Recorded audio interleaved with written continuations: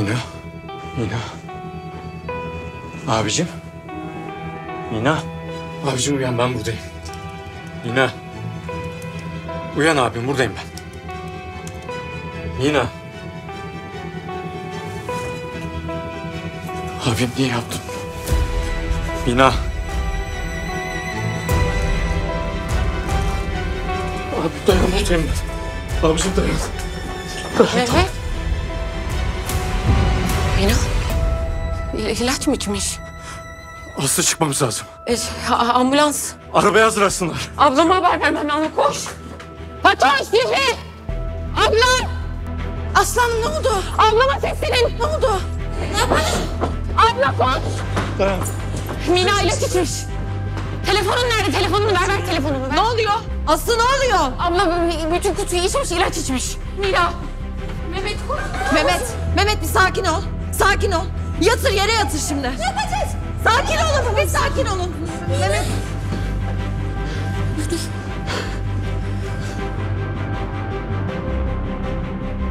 Ne yapacağım? Aslı ne içmiş? Ne ilaç içmiş? Koş. Seher'in odasında bütün kutu yatağın üstünde. Mehmet kendine gel. Yardım etmen lazım bana, gel buraya. Yan çevirmemiz lazım. Yan çevir. Üsküdar'da bir intihar vakası ne sokak? Egemenlik Caddesi. Egemenlik Caddesi numara. 62 Üsküdar. No 62 Üsküdar şu an 1. kapalı. Lütfen acele eder misiniz? Lütfen. Beste bir şey yap. Kusturmamız lazım. Çenesini tut. Böyle tutacaksın. Şu iki yandan tutacaksın. Sıkı tut. Ağzını açmamız lazım. Abla ne olursun bir şey yap. Hadi ambulans da geliyor bak. Beste ne yapacağım? Bir şey söyle. Tamam sakin ol Mehmet. Buradayım abicim. Abicim yanındayım. Evet hadi. Mina. Beste Hanım buyurun. Koş. Abla. Beste yardım et. Beste bir şey yap. Hadi Mina hadi lütfen duyuyorsan lütfen kus hadi. Hadi bir nefes al hadi. Tamam. İyi mi? Evet tamam. Tamam geçecek. Mina duyuyor musun çok bizi? şükür. Ambulans nerede kaldı? Mina. Mina dayan. Mina buradayız biz, tamam mı bak? Dayan. Yanındayız. Mehmet. Mina hiçbir şey olmayacak tamam mı? Merak etme. Abla haber ver tamam mı Tamam. mutlaka gidince? Mehmet arabaya binelim biz de, hadi koş.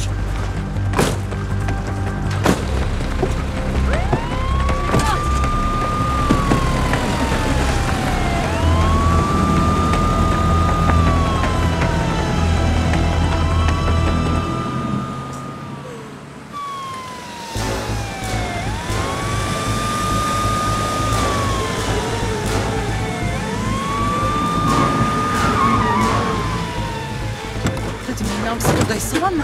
Dayan Mina. İyi olacak. Tüm ilaçları içmiş. Ben kusturmaya çalıştım ama hepsini çıkaramadı.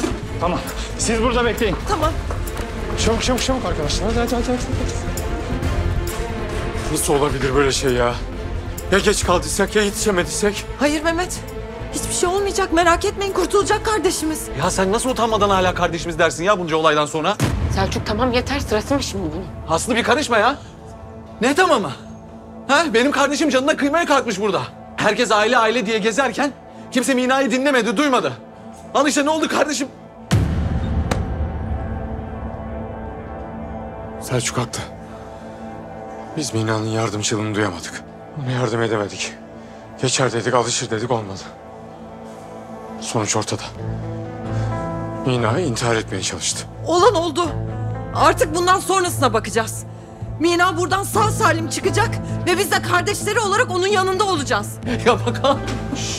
Gel sen benimle. Gel.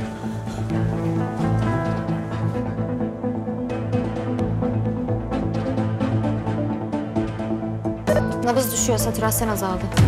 Adrenalin hazırla. Hemen.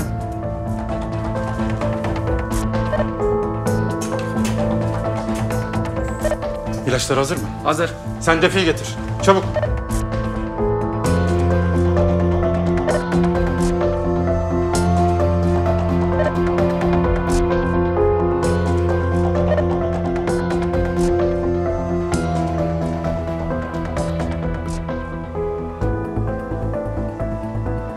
Yenge. Su iç güzel gözlüm. Sağ ol Mahmut. Çek misin? Yok. Babama ulaşamıyorum. Telefonu kapalı. Evet, ben de göremedim. Bir anda ortalıktan kayboldum. En ihtiyacımız olan anda yok ortada babam. Annemi arayayım diyeceğim de. Onun da telefon kapalı. Tamam ben bir gideyim palayla konuşayım mı? Bakınsınlar etrafa ya. Boşuna bakmayın. Babam uçakta. Uçakta mı?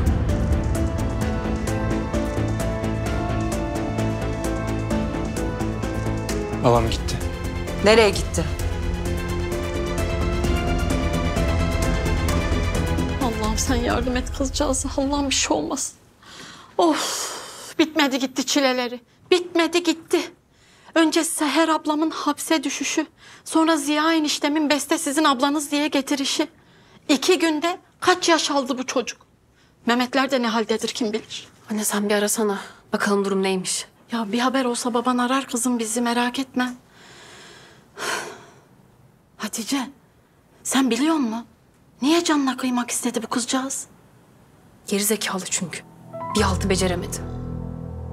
O ne demek kızım?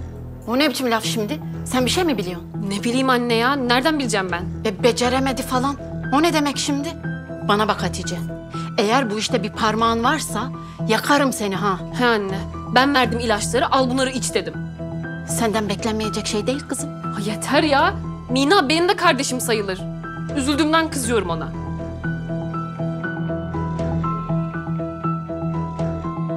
Abi bir şey söylesene. Nereye gitti? Alanur hanımla gitti. Ne? Annemle mi gitti?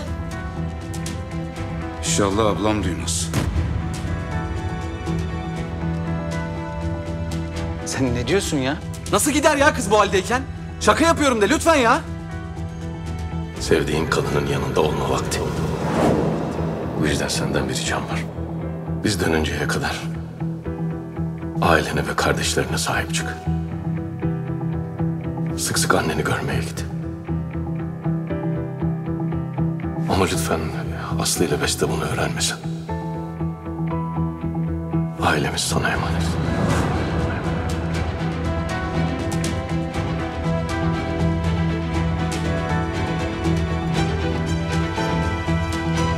Kusura bakma Kedi. Buralar hep sana kaldı. Biz böyle kala kaldık. Çöktük yani. Hiç önemli değil. Allah korusun. Ya Mina'ya bir şey olursa? Biz nasıl diyeceğiz Seher Hanım'a? Vallahi ben diyemem ha.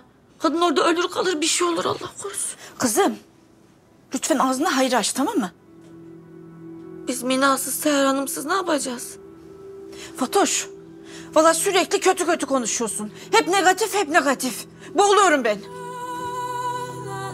Allah Allah!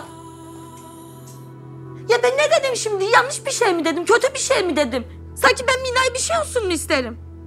İstemem. Asla ve katiyen öyle bir şey olsun istemem.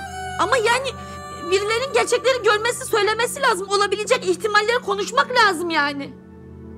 Ben niye Mina'ya bir şey olsun isteyeyim ya? Beraber büyüdük biz, minnacıktı o. Kocaman da gözleri var. Allah! Şimdi kız gözlerini açıp da babasını da göremeyecek. Hakikaten. Ziya Bey'im de yok ha bayağıdır. Görmedim ben onu. Nerede ki o? Ben anlamadım ya. Ziya baba niye annemle gitti?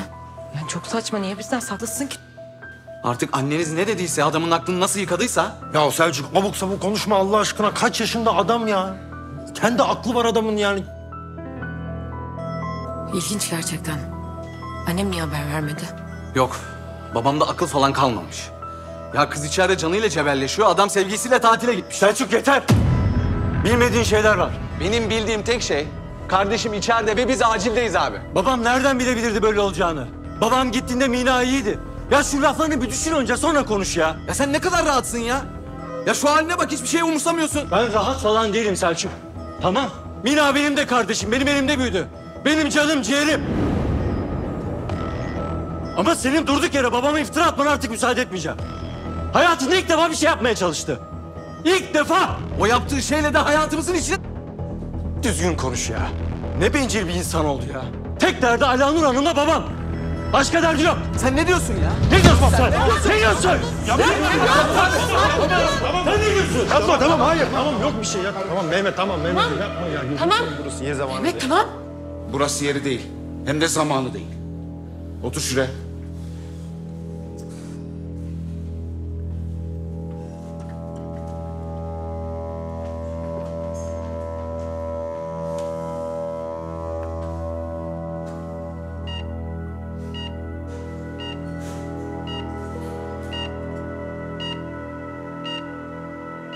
Kalp atışları normale dönüyor.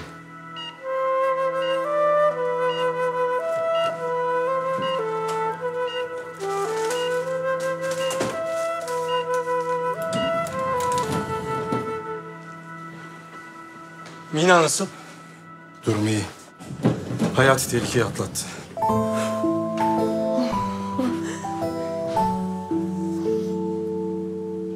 Geçti. Görebilir miyim? Şimdi değil biraz dinlensin ondan sonra. Müşahede odasına mı alıyorsunuz? Evet biraz orada tutacağız. Her şeyin yolunda olduğuna emin olduğumuz zaman çıkarırsınız. Çok teşekkür ederiz. Ha bu arada evdeki ilk müdahale olmasaydı hastayı kaybedebilirdik. İyi ki kusturmuşsunuz. Tekrar geçmiş olsun.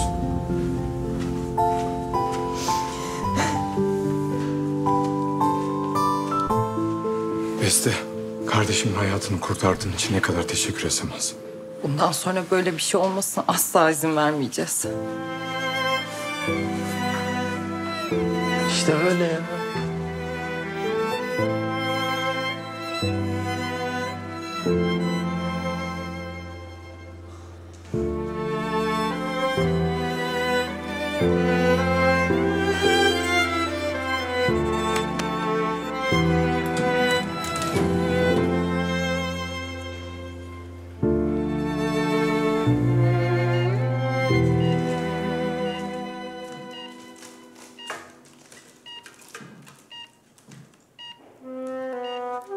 Baba. Mina Hanım hastanedesiniz. Aileniz burada. Önce bir tansiyonunuzu ölçelim sonra ailenize haber verelim olur mu? Babamı görmek istiyorum.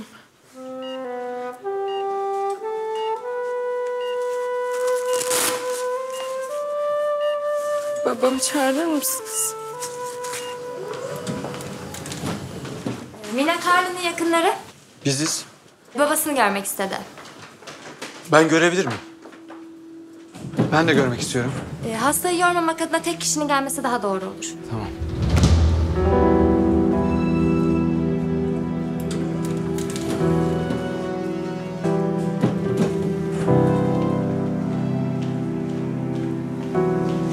Ya bırak dayı ya. Selçuk. Selçuk.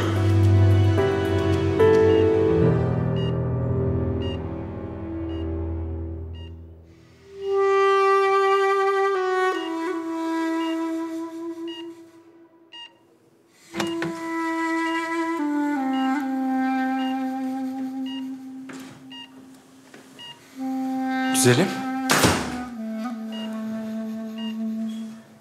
Abi özür dilerim. İyisin ya şimdi. Hayattasın, yanımızdasın. Abi ben bilmiyordum. Ben böyle olsun istemedim hiçbir şey. Biliyorum abicim.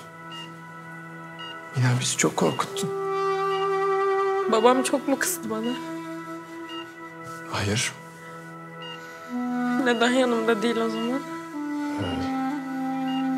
Abicim. Haklı. Haklı abi. Ben neden böyle bir şey yaptım? Babamın burada olduğumuzdan haberi yok. Nasıl yok? Acil bir işi çıktı. Kısa bir süreliğine seyahate çıkmak zorunda kaldı. İş ziyareti. Tamam abi söylemeyelim o zaman. Söylemeyelim babama yaptığım hiçbir şeyi söylemeyelim lütfen. Abicim senin bir suçun yok. Herkes hata yapar. Herkes çaresiz kalır. Bilemeyiz. Bizim de başımıza gelebilirdi. Hayır abi ben birine zarar verdim. Benim yüzümden ölebilirdi biri. Ben bilmiyordum, ben bilmeden zarar verdim. Ben böyle biri değilim. Abi ben senin tanıdığın, bildiğin Mina'yım ben. Bırak bir insana zarar verme. Ben hiçbir canlıya zarar veremem. Ben bilmiyordum gerçekten. Çok kızmıştım. Sadece çok kızmıştım Alanur Hanım ama bilmiyordum hiçbir şey. Abicim ne diyorsun sen? Kime zarar vermesin, ne zarar vermesin? Özür dilerim abi. Aslı. Ay. Ne oluyor? İyi misin? Biraz başım döndü. İyiyim ama. Tamam hadi gel oturalım. Gel. Dur biraz dur su vereyim sana. Bir su iç.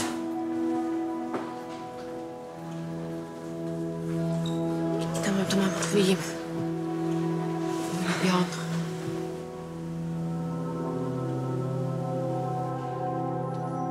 Abla. Ne oluyor? Ne düşünüyorsun sen şimdi? Mina'yı. Ya başına bunların gelmesinde benim de suçum var. Saçmalama lütfen ya. Ne alakası var seninle? Hayır Aslı gerçek bu. Yani çok ani oldu. Bir anda ben karşılarına çıktım. Tamam Mehmet bunu kaldırabilir, olgun birisi ama Mina daha çok küçük. Ya ben bunu düşünemedim. Abla, Mina'nın bu halde olmasının sebebi sen değilsin. Kendini lütfen bu girdaba sokma ne olursun. O hassas bir süreçte yani o kadar büyük ki öfkesiz saçma sapan insanların dolduruşuna geldi. O ne demek Aslı? Bir şey demek değil. Yani bir şey bildiğimden konuşmuyorum ben de. Bütün bu olanlardan sonra kolay manipüle ediliyor demek ki. Ya bir şey mi biliyorsun anlamadım. Bilmiyorum abla bir şey bilmiyorum ama yani o sağlığı yerinde olsun kendine gelsin. Sen de düşünme bunları lütfen.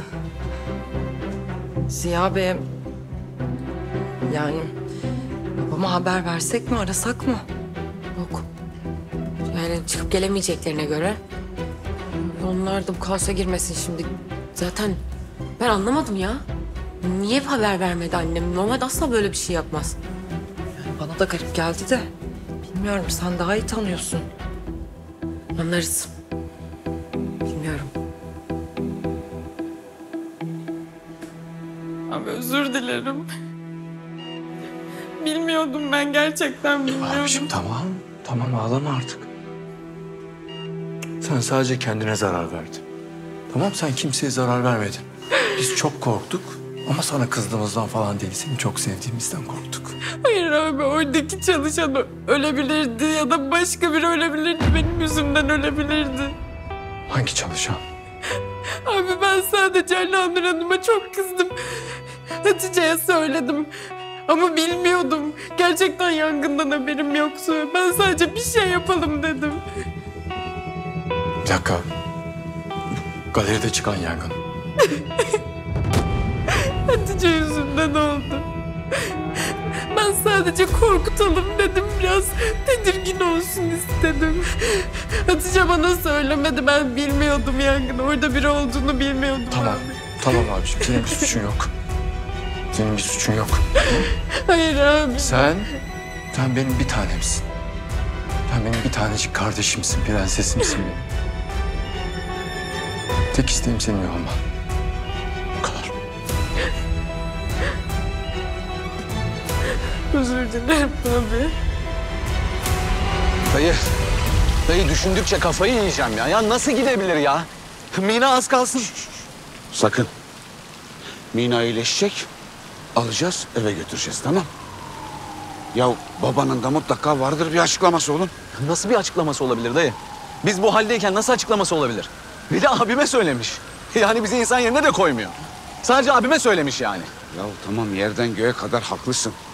Ama biri abindir, biri babandır be oğlum. Asla affetmeyeceğim dayı.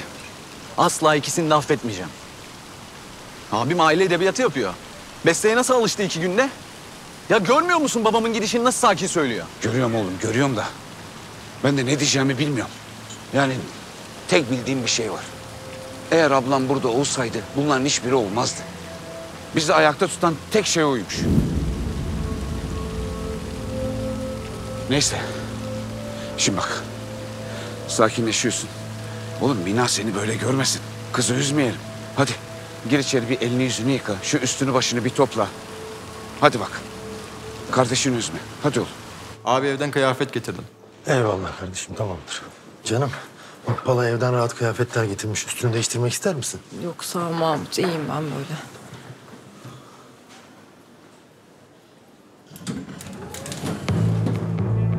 Mehmet Mina iyi mi? Evet. Sinirleri bozuldu herhalde, ben bir bakayım. Ben Mina'ya bakmaya gideceğim. Tamam canım. Mehmet! Mehmet dur! Şu an konuşmak istemiyorum Aslı. Ne oldu? Dur. Ne oluyor? Galerideki yangını Hatice çıkarmış. Mina'yı kullanmış bir de. Çıldıracağım.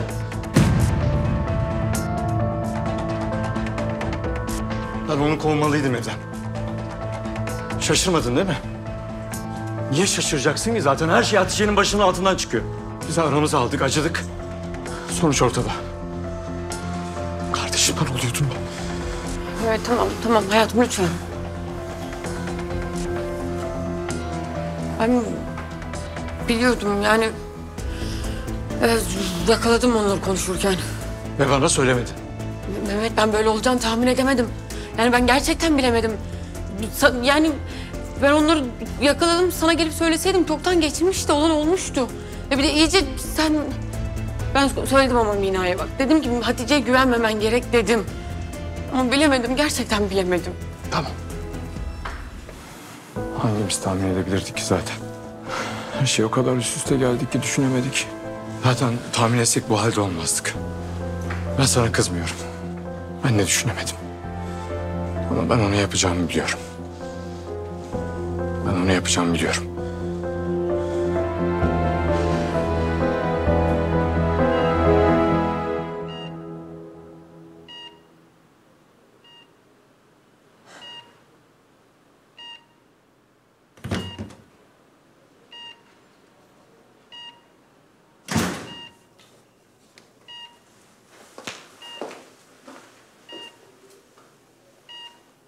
Mina çok korkuttun bizi. Yalan söyleme. Niye yalan söyleyeyim? İnsan kardeşi için korkmaz mı? Bak Mina.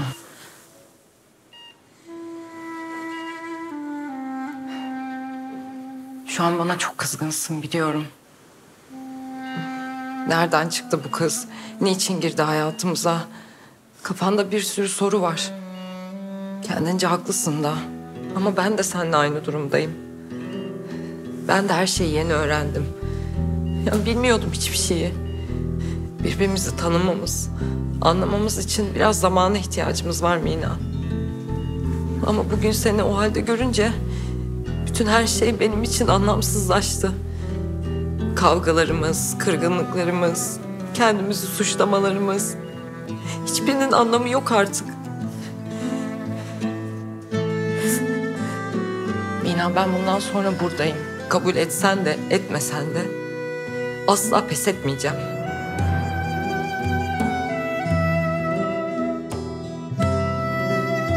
Biliyorum şu anda yolunu kaybetmiş gibi hissediyorsun. Hiçbir çıkış yolu yokmuş gibi. Her şey bitmiş gibi. Ama öyle değil. Her zaman bir çıkış yolu vardır. Lütfen izin ver o yolu birlikte bulalım.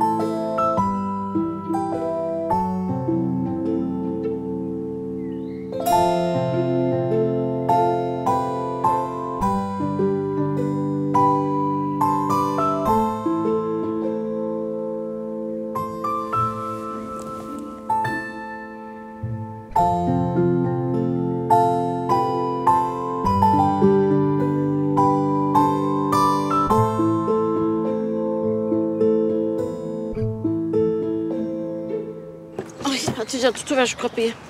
Allah! Nevzat. Ha? Ne bu, nakliye arabası mı? Ay bu Mehmetler taşınıyor mu yoksa? Vallahi çocukları bir başına bırakıp. Ya dur bir Firdevs, anlarız şimdi. Baba bunlar bizim eşyalarımız. Ne? Hayırdır ne oluyor kardeş? Bıraksanız eşyaları.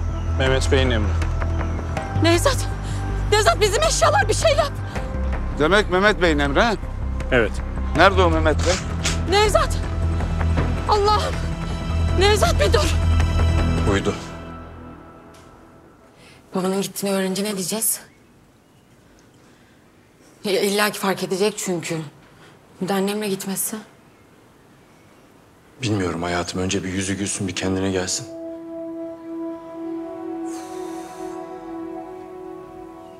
Baban hiçbir şey söylemedi mi giderken Mehmet? Niye annemle gitti? Bilmem.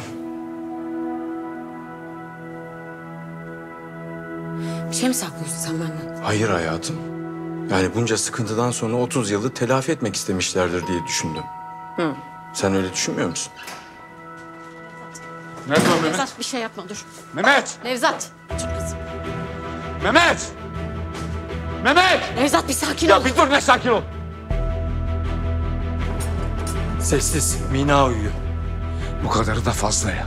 Bu kadarı da fazla. Sen ne yaptığını zannediyorsun? Kızına sor istersen bunu niye yaptığını. Bana değil. Mehmet, çözemediğin bir şey varsa benimle çöz, kızımla değil. Çözülecek bir şey yok. Gidiyorsunuz bu evden. Mehmet. Oğlum. Böyle olmaz apar topar. Nereye gideriz ne yaparız? Ya sen demiyor muydun her şeyi konuşuyorsun? Kim suçluysa cezasını çeksin. Ya benim ailemin ne suçu var? Hatice sen bir sus. Hayır susmayacak. Alanur Hanım'ın galerisini yaktığını söylesene Hatice.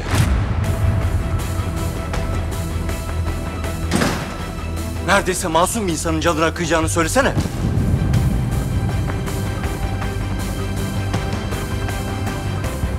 Ne oluyor ya?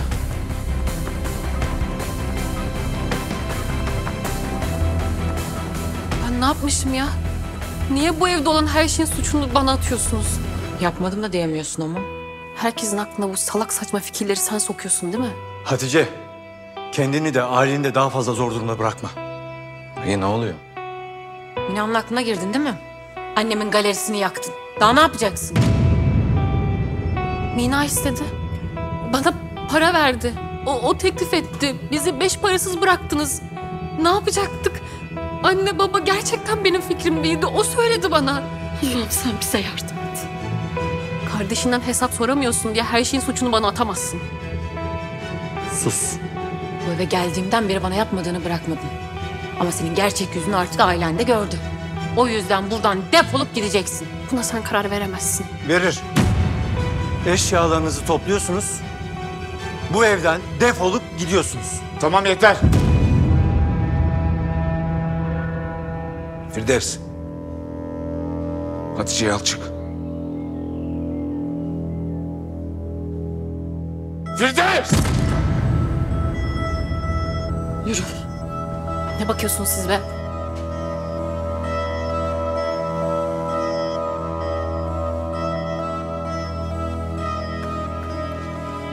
Ne yapıyorsunuz?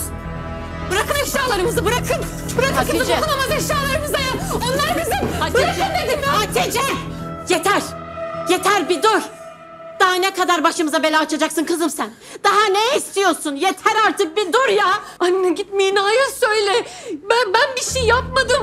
O dedi camı çerçeve indirmekle olmaz. Yakalım orayı kurtulalım ondan dedi. Ne? Kızım sen ne diyorsun? Sen doğru mu söylüyorsun? Anne yemin ederim. Ya bana ne yoksa o galeriden. Bak görüyorsun kız yataklara düştü. Bunların kötülük içlerinde anne. Allah'ım sen herkese akıl fikir ver. Allah'ım ben daha neler göreceğim. Tamam kızım, tamam. Sen sakinliğini koru tamam mı? Mina iyi kızdır. Tutamaz o zaten içinde. Gider her şeyi anlatır. Ondan sonra hata yaptım der. Olur biter. Tamam kızım. Mina küçük zaten. Mehmet de onu affeder. Biz de bu eve geri geliriz değil mi anne? Zaten bizim buradan çıkmamız hata değil mi anneciğim? Biz buraya geri geliriz. Bu eşyaları da geri koyalım şimdiden koyalım yani. Kim zaten söyledi ki gitmemizi? Bence Mehmet de istemiyor biliyor musun gitmemizi? Hatice. Ay biz eşyalarımızı geri koyalım. Sonra tekrar uğraşmamıza gerek yok anne. Adamlar da kovulur. Dışarı çıksınlar. Hatice. Nerede diğer Hatice. eşyalar anne? Hatice tamam. Tamam dur. Tamam kızım. Tamam. Tamam. Senin kardeşin bütün suçu benim kızımın üzerine atıyor. konuşmak istiyorsan git kardeşinle konuş. Tamam dayı, abi gelin şurada insan gibi sakince konuşalım. Gel. Yok ya dur Selçuk. Konuşulmayan bir şey kalmasın diyordun. Ben de her şeyi bilmek istiyorum diyordun. Al sana fırsat. Dayıcın sana anlatsın ne olduğunu. Vallahi senden her şeyi beklerdim ama bunu beklemezdim Mehmet. Hele ki en başında Hatice'ye söz.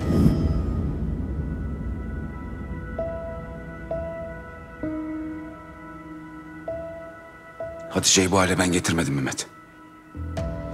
Ben bugüne kadar siz bana ne dediyseniz yaptım.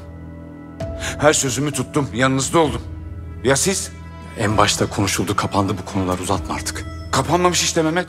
Kapanmamış. Ya sen gelip benimle konuşacak yerde bana tavır alıyorsun. Defolup gidelim öyle mi?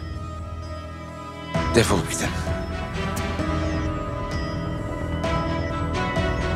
Ya abi gerçekten yapılması gereken tek şey bu muydu?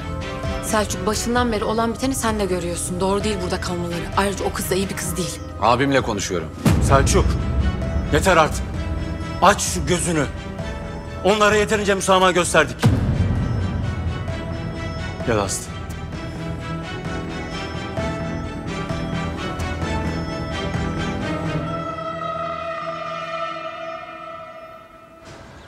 Hoş geldin hayatım. Gel bak herkesi yolladım. Kahvaltıyı da hazırlattım. Hadi baş başayız gel biraz artık. Bestem, güzel gözlüm. Ne oldu ya? Senin böyle niye suratın asık? Bugün benim en mutlu olmam gereken gün değil mi? Annem, babam, onların gidişi, Mina'nın durumu. Ben daha babamla hiç vakit geçiremedim. Hayatım, yani kimseyi kaybetmedin ki bu süreçte sonuçta.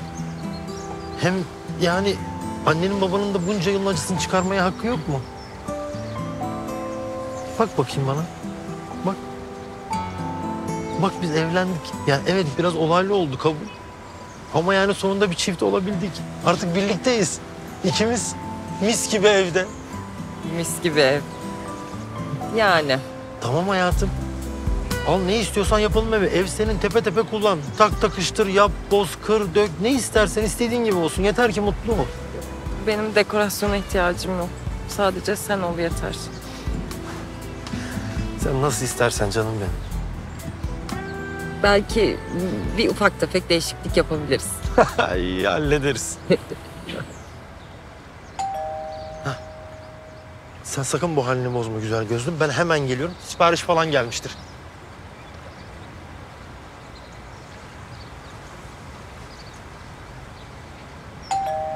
Geldim.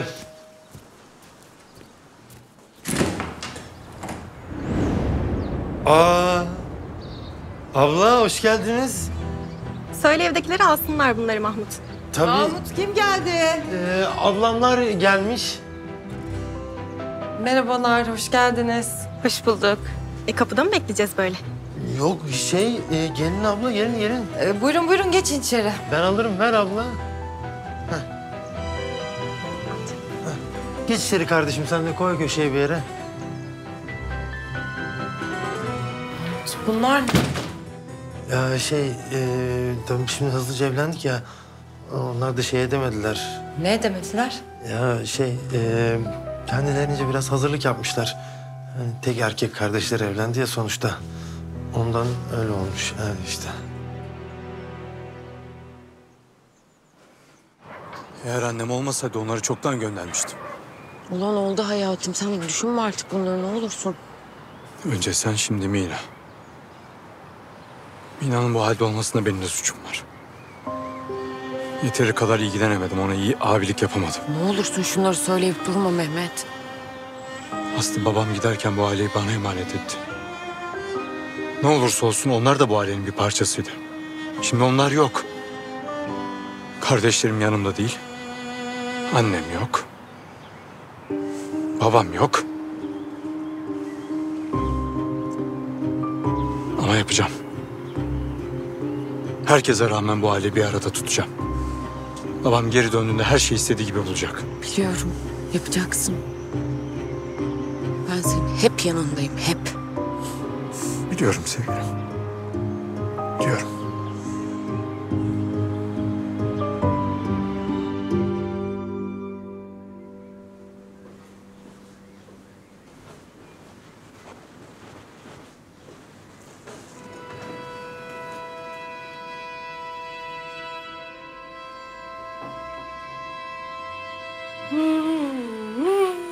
Anne.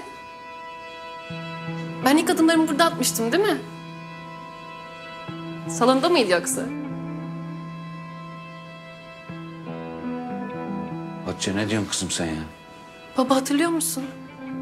İlk kez Mehmet'le burada sözleneceğimi sevmiştin bana. Tövbe estağfurullah. İnsanın ait olduğu yerde hissetmesi ne güzel bir şey. Ay Nevzat. Nevzat bir şey yap. Ne diyor bu? Aman be anne. Takılıyorum ya. Hadi siz gidin bakın adamlara. Böyle langur lungur taşıyorlar. Sonra çok ağlarsın bak. Hem eşyalarım hem evim gitti diye. Ya kalk Firdevs kalk. Allah'ını seversen biz ne yapıyoruz burada boş evde? Kalk yürü çıkalım kalk. Bunda kafa gitti.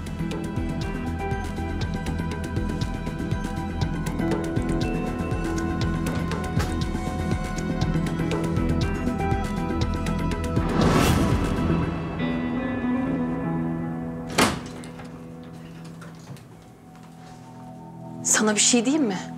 Bundan sonra boyundan büyük işlere kalkışma. Bir de böyle gidip herkese ötersen kimse yanında kalmaz. Anladın mı beni? Hepiniz salaksınız. Salak. Çocuk gibi davranıyorsun. Ama hak ettiğini buldun işte. Ay sana söylememişlerdir gerçi. Minacığım.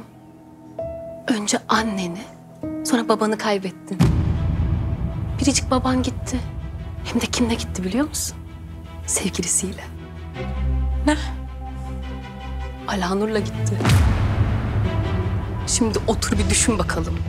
Kim hak ettiği hayatı yaşıyor, kim kötü durumda diye. Bu evde acı çeken tek ben olmayacağım. Hepiniz hak ettiğinizi bulacaksınız.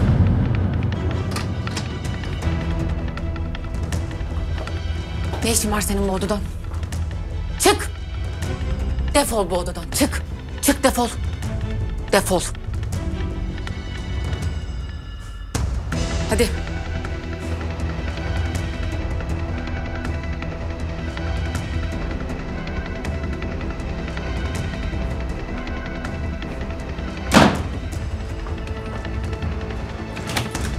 Hatice. Bana bak. Artık uzak duracaksın bu aileden. Hepimizden. Duydun beni? Öyle mi? Ya sen nasıl bir insansın? Şu kızın üzüntüsünü bile kullanıyorsun. Senin tek bir an mutlu olmaya hakkın yok. Bak sana son kez söylüyorum. Bir daha Mina'nın ve benim ailemin yanına yaklaşmayacaksın. Ne yaparsın? Hatice beni gaza getirme. Beni kendi tarafına çekemeyeceksin. Ben batıyorsam hepiniz benimle geleceksiniz. Hatice benim damarıma basma. Birazcık yüzün varsa şu evden çeker gidersin. Bir daha da benim ailemin yanına yaklaşmazsın.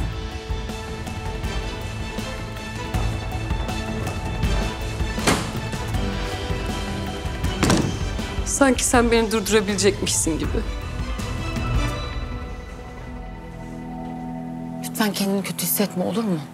Bak ben senin hep yanındayım. İstersen kız, bağır, ağla. Ben buradayım.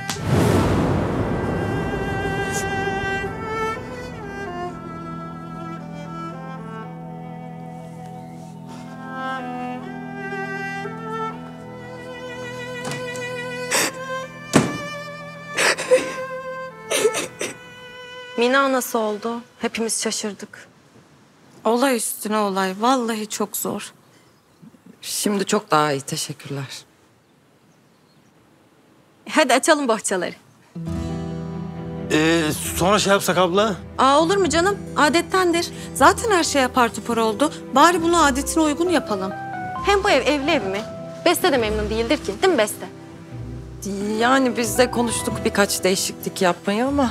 Olur mu canım? Baştan sona değiştirmek lazım. Hayriye neydi o bizim mobilyacının adı? Beste bak bunları da o yaptı. Sapasağlam. Hem zevki de iyidir. Ona yaptırırız yine değil mi?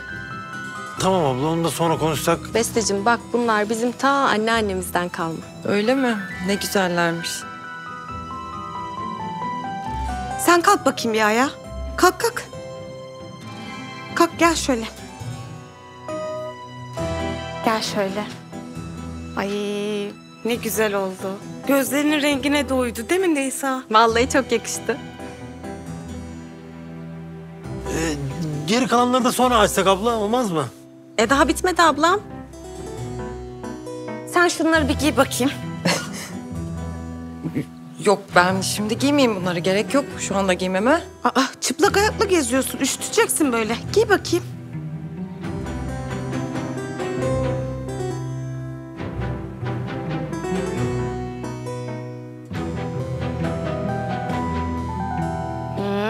Çok güzel oldu. Ben bir size kahve yapıp geleyim. Olur, olur. Mahmut bak, bunlara rahmetli annem elleriyle işlemişti. Ablam. Acaba diyorum şimdi bunların arkasına su dökmek gerekir mi? Yok artık. Şu olan bitene baksana. Doğru. Yani Hatice'nin yılan olduğunu biliyordum da vallahi bu kadarını beklemezdim ya. Kız göz göre göre başını yakıyormuş ya kızın. O daha neler yapmıştır da biz gözden kaçırmışızdır. Allah aşkına kafamı daha fazla bulandırma. Mehmet Bey'in vallahi en doğrusunu yaptı. Artık bu evdekilerin rahat bir nefes alması ve ferah kavuşması lazım. İnşallah. İnşallah ablam ne olursun artık güzel bir şeyler olsun. Şu insanların bir yüzü gülsün ya. Amin.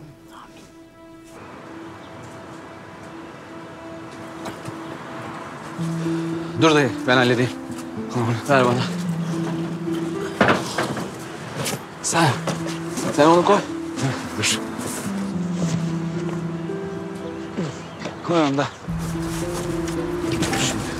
Şunu çek. Dayı, ben her zaman sizin yanınızdayım. Tamam mı? Annemin tek kardeşini ortada bırakacak halim yok. Merak etmeyin. Var olasın. Yenge. Her şeyi yoluna koyacağım. Tamam? Çözülecek her şey. Üzülmesin.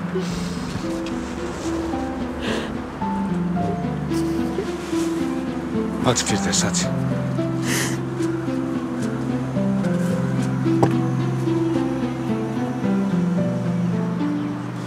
Hadi çık sen çık. Hadi kızım hadi. Bin artık.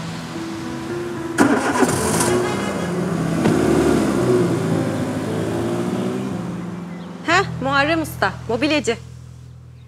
Ya çok teşekkür ederiz ama henüz bizim ihtiyacımız yok. Belki mutfak dolaplarını da yaptırırız. Kaç sene oldu? Ben bu evde yeniyim biliyorsunuz. Yani mutfağa da daha çok alışamadım. Yani yeni evlendiğimiz için yavaş yavaş zamanla biz her şeye karar veririz. Yani bilmiyorum belki başka bir eve bile taşınabiliriz. Ha, taşınır mıyız? Bilmiyorum ki Mahmutcuğum her şey çok yeni ya. Yani daha yeni evlendik biz her şey çok yeni. Tabii. O yüzden zamanla yavaş yavaş. Tabii canım yani zamanla bakarız ya durumlara. Yani ablamlar da zaten yardım etmek için hani fikir vermek için şey etti. Değil mi abla? Besteciğim biz sadece yol göstermek istedik. Hani hem çocuğunuz olunca bu mobilyalarla olmaz. Yani görmüyor musun bu ev hiç çocuğa uygun değil. Abla o konuyu sonra... Hayır çocuk varken usta sokamazsın ki eve. Her şeyi baştan halletmek lazım. Tamam bu konuyu kapatalım. Vallahi bak yani tamam hani ilk sabahımızda geldiniz, hoş geldiniz, başımızın üstünde yeriniz var, sefa getirdiniz. Ama yani hani bizim de biraz baş başa kalmaya ihtiyacımız var. Mahmutcuğum biz sadece... Aa, bir dakika abla ya.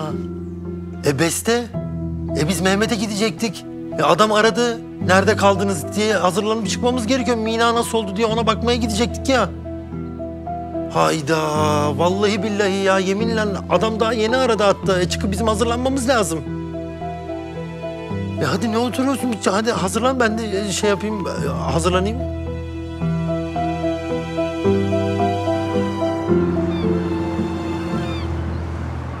Ya bu kız nasıl bir manyak Aslı? Hem annemin galerisini yakıyor hem de Mina'yı bu hale sokuyor. Ben anlamıyorum. Komple taşınmışlar mı yani? Evet gittiler. Ya gitse ne fark eder ki? Bu kız durmaz ki. Herkesin hayatına bir şekilde müdahale ediyor. Tamam sakin güzel gözlüm. Ya ben sakinim. Sadece artık herkes mutlu olsun yani zarar görsün istemiyorum kimse ben. Tamam ablacığım geçti gitti bitti işte. Aslı lütfen artık mutlu olalım ya. Hepimiz mutlu olalım. Huzurlu, mutlu, mesut hayatımızı yaşayalım istiyorum ben. Haklısın abla. O zaman sana güzel bir haber vereyim. Bu sabah annemle konuştum. Nasılmış? Yani nasıllarmış? İyiler miymiş? Çok iyiymiş, hatta yeniden doğmuş gibiymiş. Bayağı keyif yerindeydi ama yani Ziya Bey'in onunla geleceğinden onun da haberi yokmuş. Ona da sürpriz olmuş. Neyse, en azından iyilermiş yani. İyiler iyi.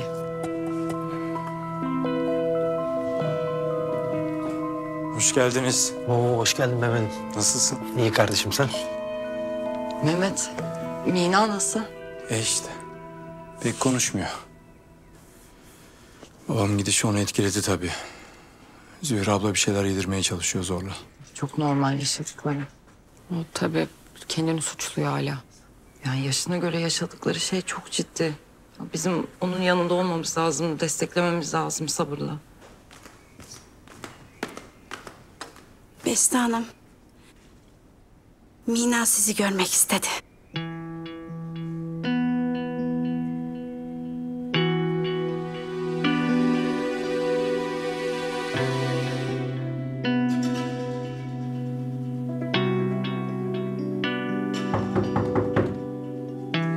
Gel.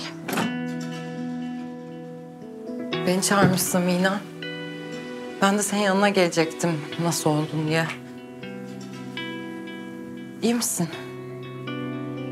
Biliyordun değil mi? Hastanede yanımdayken babamın Alanur Hanım'la gittiğini biliyordun. Biliyordum. Biliyor musun, ben neredeyse sana inanacaktım. Ama sen de bana yalan söyledin, hepsi gibi. Mina, ben o an söyleyemezdim. İyi değildin. Şimdi çok mu iyiyim sanıyorsun? Mina bak, ben şu an senin durumunu çok iyi anlıyorum. Gerçekten. Babana çok kızgınsın. Kendince haklı sebeplerin de var. Ben de kızgınım. Anneme, babama. Ama ben bu süreçte yeni bir şey öğrendim. Aşık olmak çok güzel bir şeymiş. Sen hiç yaşadın mı bilmiyorum ama... hele ki kaybetme korkusu yaşadığında...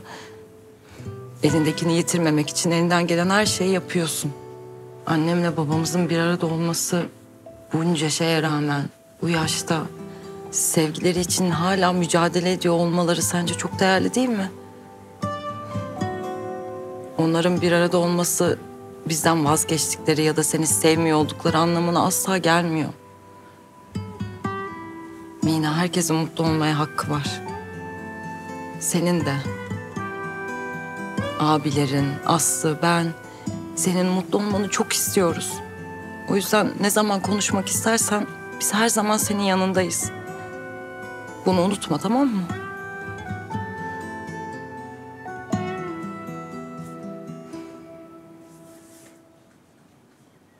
Teşekkür ederim.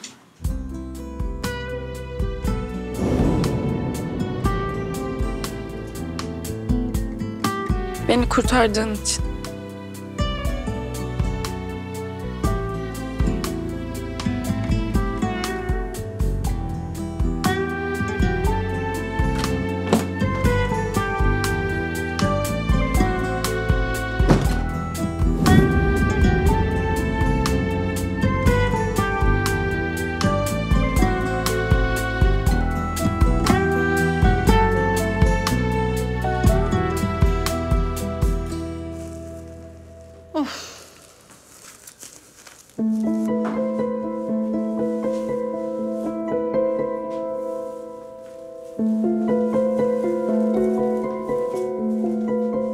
Anne, suratın neden asık?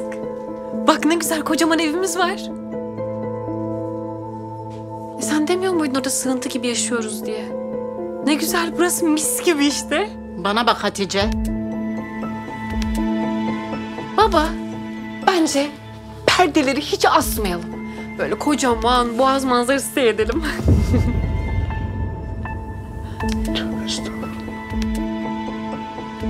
Ya sen sus da bir işin ucundan tut haydi.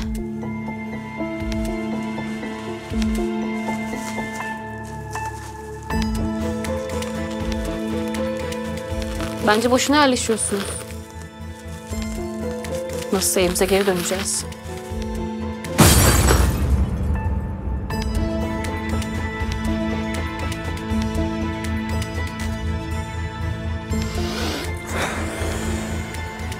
Nevzat. Ha Firdevs. Ne oluyor bu kıza böyle? Ha? Bir gülüyor, bir esip gürlüyor. Sen babası olarak al karşına bir konuş. Kaldıramadı bu durumu. Alışır Firdevs, alışır. Ne alışır Nevzat? Ne alışır? Görmüyor musun kızın halini? Allah'ım sen bize yardım et. Ne oldu Aslı? Niye öyle bakıyorsun? Mina'yı söylediklerini düşünüyorum. Beni mi kıskandın yoksa? Yo. Sadece bu anlar bize aitti ya. Bir garip oldu, şimdi bir sürü kardeşin var. Ya benim için de hala garip Aslı. Alışamıyorum ki. Ama şu anda Mina'yı en iyi anlayacak iki insanız biz. Hem sana ben ne anlatacağım? Bugün sabah yeni uyanmışım. Yani sabahın körü.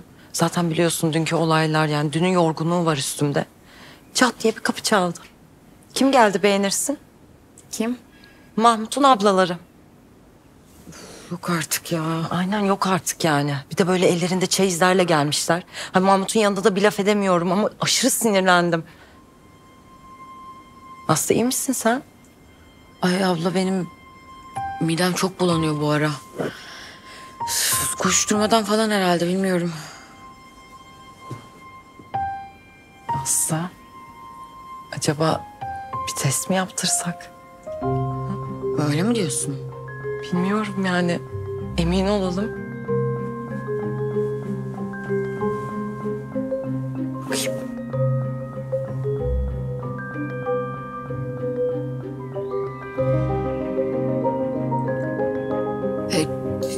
Bayağı gecikmiş, evet yani.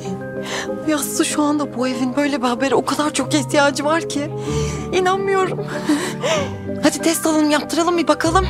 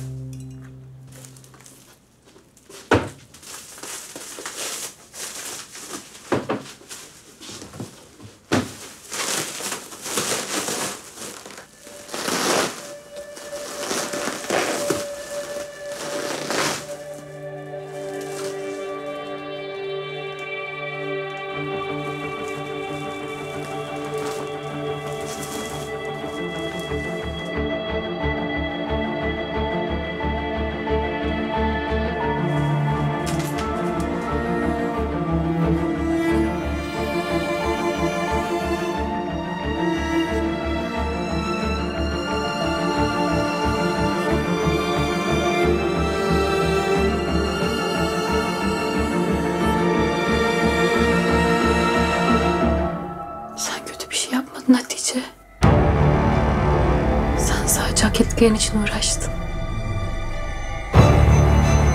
Ama onlar görecek.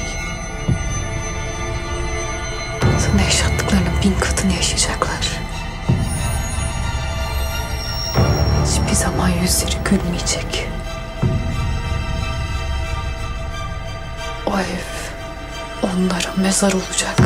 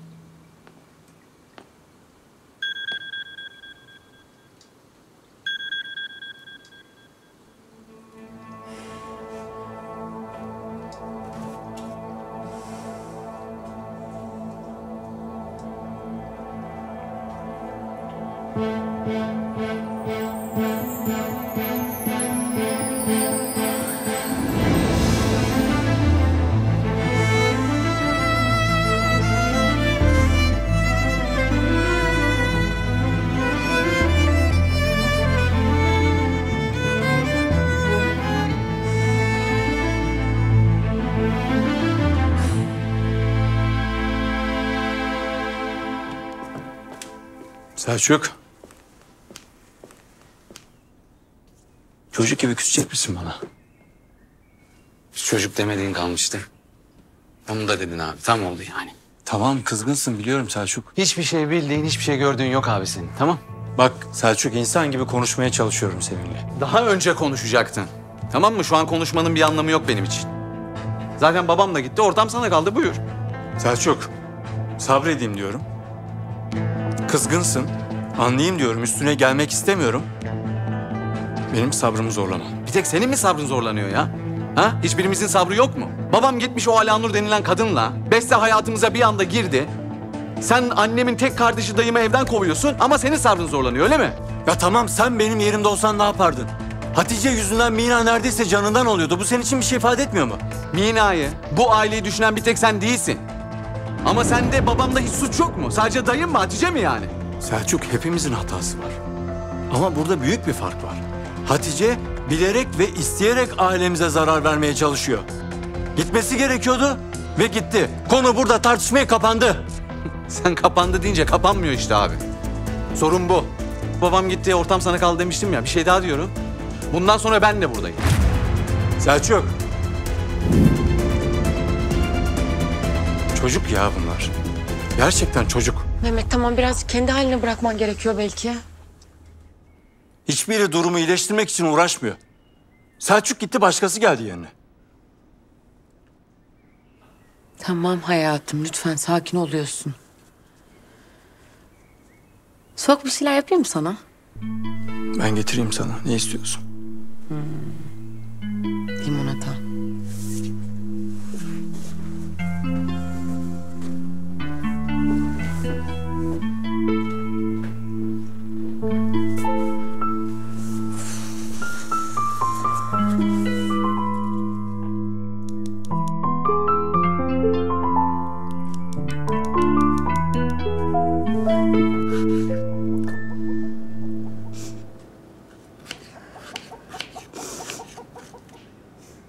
Keti, o tuşlar yok mu? Onlar yukarıda temizlik yapıyorlar. Siz ne istediniz? Ben yardımcı olayım. Nasılsın? Pek iyi değilim Mehmet Bey. Ne oldu? Alanur Hanım bana en zor zamanında ablalık yaptı. Evi açtı. Sen de ona bir şey olacak diye korkuyorsun. Siz de mi biliyorsunuz? Maalesef. Alanur'un ölmesini istemiyorum. Benim kocam öldü. Şimdi de ablamı, hanımımı kaybetmek istemiyorum. Keti, Alanur Hanım'a hiçbir şey olmayacak. O ne zorluklarla tek başına mücadele etmiş bir kadın. Tek başına. Şimdi babam da yanında.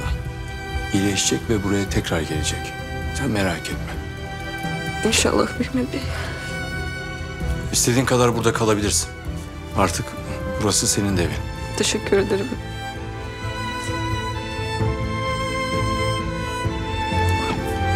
Keti, Aslı'nın canı limonata istemiş. Şöyle güzel bir limonata yapabilir misin?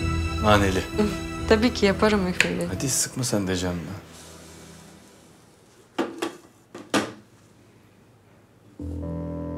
Dayı, ben her zaman sizin yanınızdayım. Unutma. Annemin tek kardeşini ortada bırakacak halim yok.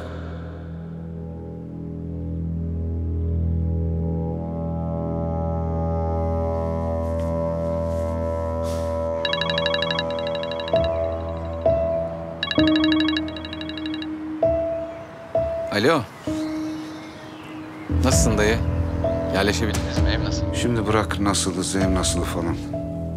Selçuk, sen gerçekten bana yardım etmek istiyor musun? Tabii ki dayı.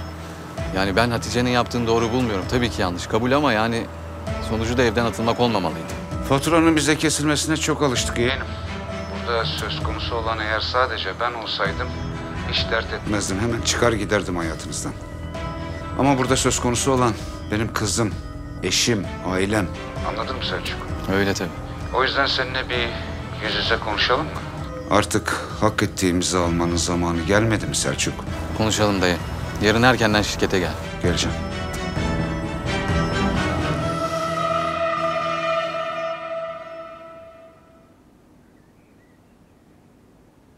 Mina ablamla konuşmaya başladı. Çok güzel bir şey değil mi bu? Yani zamanla da daha iyi iletişim kuracaklar. Mina çok iyi bir insan. Bak onu sen son zamanlar yaptıklarının onun kalbi çok temiz. Biliyorum, ben aksini düşünmedim ki zaten. Beni düşündüren Selçuk. Mina değil. Yabancıymışız gibi davranıyor. Beni her şeyden uzaklaştırıyorsunuz diyor ama aslında kendi kendini uzaklaştırıyor bizden. Yani Mehmet, ikiniz de aynı anne babanın evladısınız. Ne kadar uzaklaşabilir ki senden? Fark edecek, affedecek yakın zamanda herkesin. Keşke her şey dediğin gibi olsa. Olacak aşkım. Çok güzel olacak.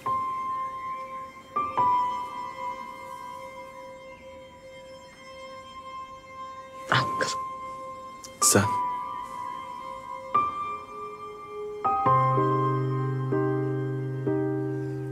Çok güzel. Bütün sevgini, aşkını katmışsın. Eline sağlık. Çok güzel olmuş.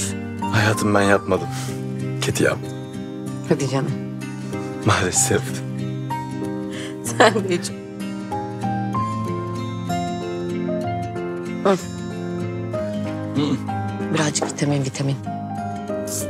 Hı.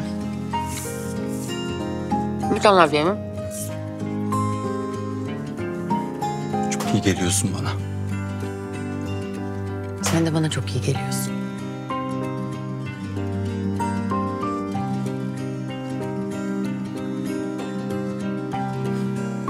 Biliyorum bu gülüşü. Ne? Bir şey söylemek istiyorum. İçimde de tutamıyorum ama söylememem de lazım gülüşü. Yanılıyorsun Mehmet. Ne saklıyorsun? Aslı, ne saklıyorsun? Of ya, beni bu kadar iyi tanıyor olman gerçekten sinir bozucu. Tamam. Böyle bir uzan bakalım, sen böyle kucağıma doğru gel. Diyorsun. Diyorum. Hı. Hı. Gözlerini kapat. Tamam. Böyle hayal et sadece.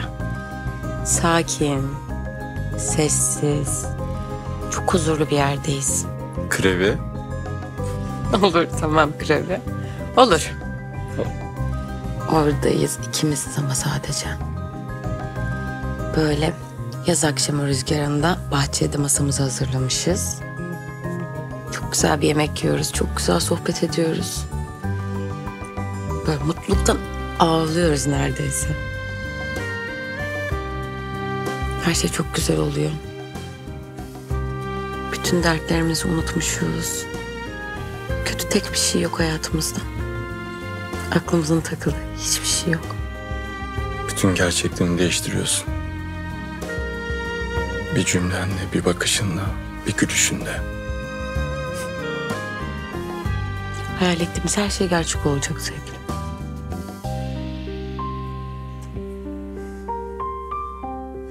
Olacak.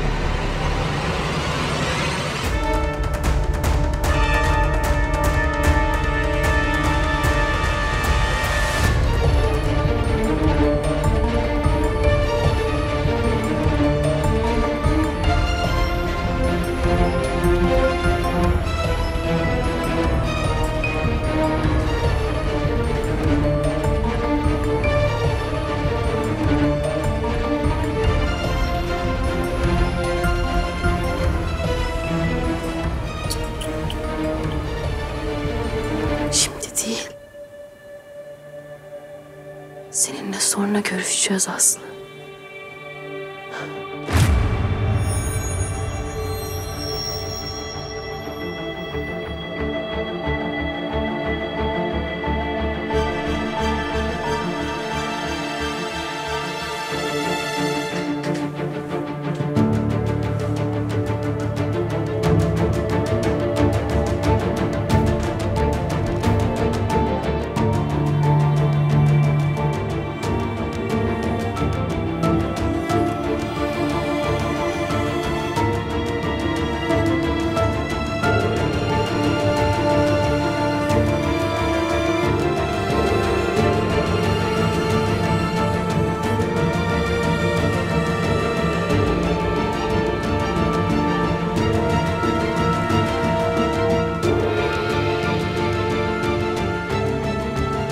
İyi geceler sevgilim.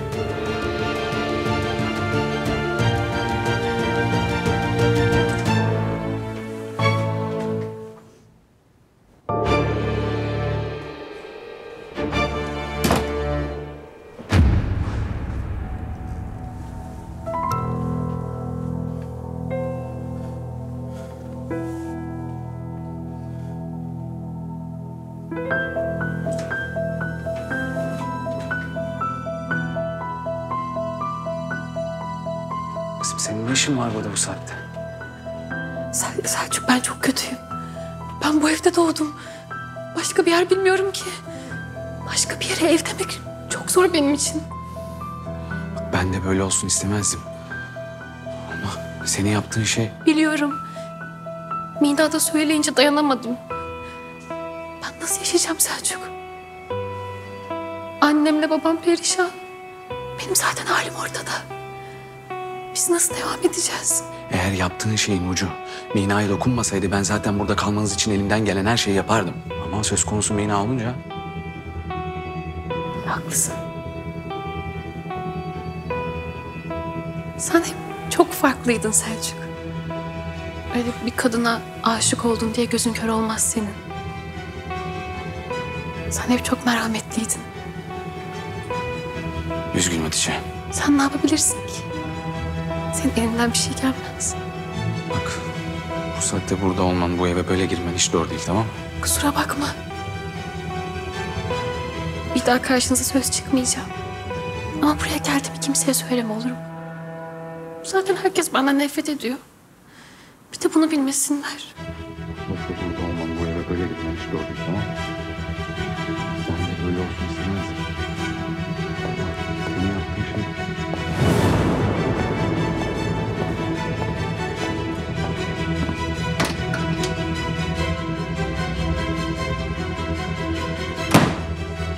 Ne işin var burada bu saatte? Şimdi bunun hesabını mı soruyorsun abi? Oğlum bir dur ya. Bir ses duydum geldim. Kimle konuşuyordun? Yanlış duymuşsun.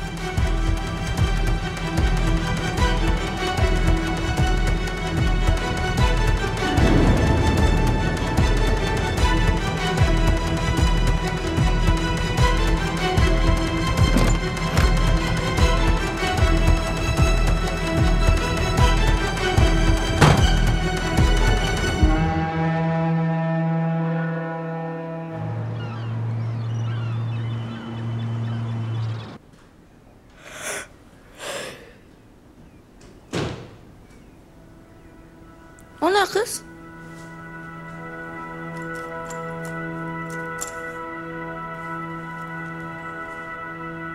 Kırılmış ya bu. Her şey çok güzel olacak. Parklara gideceğiz. Denize gireceğiz. Hatta belki dünyayı bile gezeriz. Geldim. Hoş geldiniz Beste Hanım. Hoş bulduk.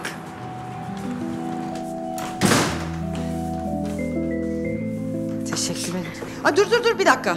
Pardon ben yardım etmek için şey yapmıştım. Bu ve bu. Bunlar sizin. Bizim mi? Evet.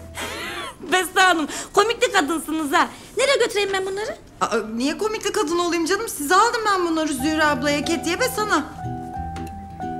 Vallahi mı? Evet vallahi. Ana. Bir tane sarılayım mı size? Tabii ki sarılabilirsin. Beste Hanım çok sağ olun ya. Bana var ya ilk defa ben böyle hediye alıyorum. Ya güle güle kullan. Çok teşekkür ederim. Aslı odasında mı? Odasındadır yukarıda. Ben gideyim odasına. Tamam. Hadi görüşürüz. Ya Zira abla. Keti. Ben geldim. Sen hoş geldin. Oh, benim keyfim çok yerinde. Dur bakalım. Herkese ufak tefek bir şeyler aldım. Bu da sana. Teşekkür ederim.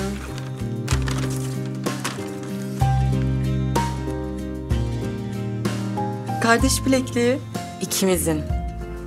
Beğendin mi? Çok güzel gözüküyor. Takalım hadi. Şunu takalım. Bu da benimki. Ben de takayım. Şimdi kapandı. Bize şans getirecek bunlar.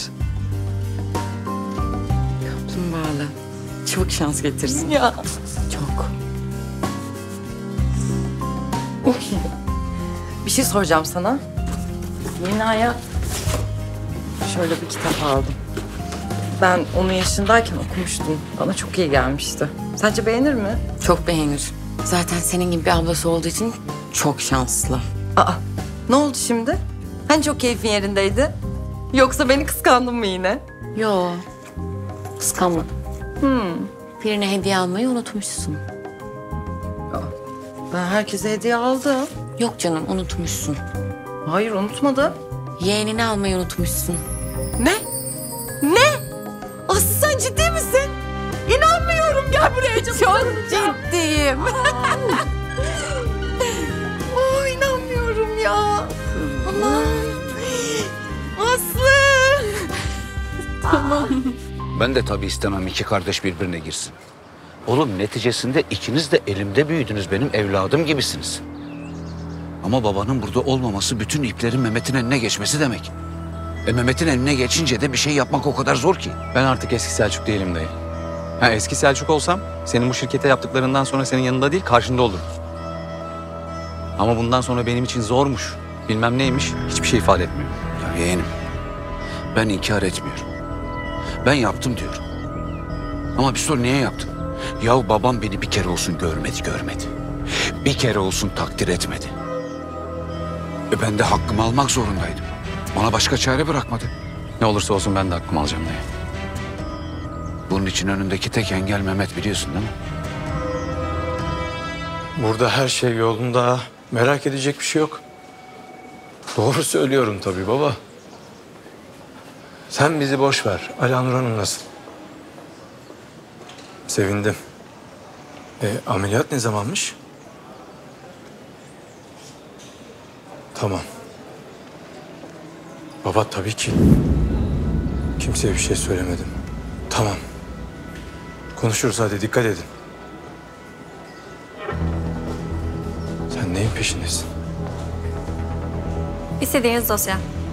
Sağ ol Selin. Selin, Nevzat Bey'in çıkışını kim yaptıysa bana gönder. Tüm dosyalarıyla beraber gelsin. Tabii Mehmet Bey. Ya yeğenim sen onu merak etme. Piyasada bunu 3 liraya yapacak bir sürü adam var.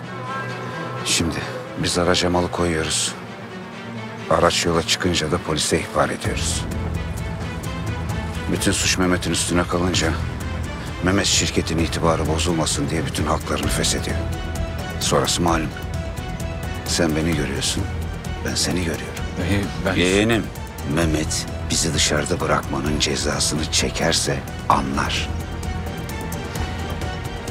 O yüzden şimdi sana soruyorum.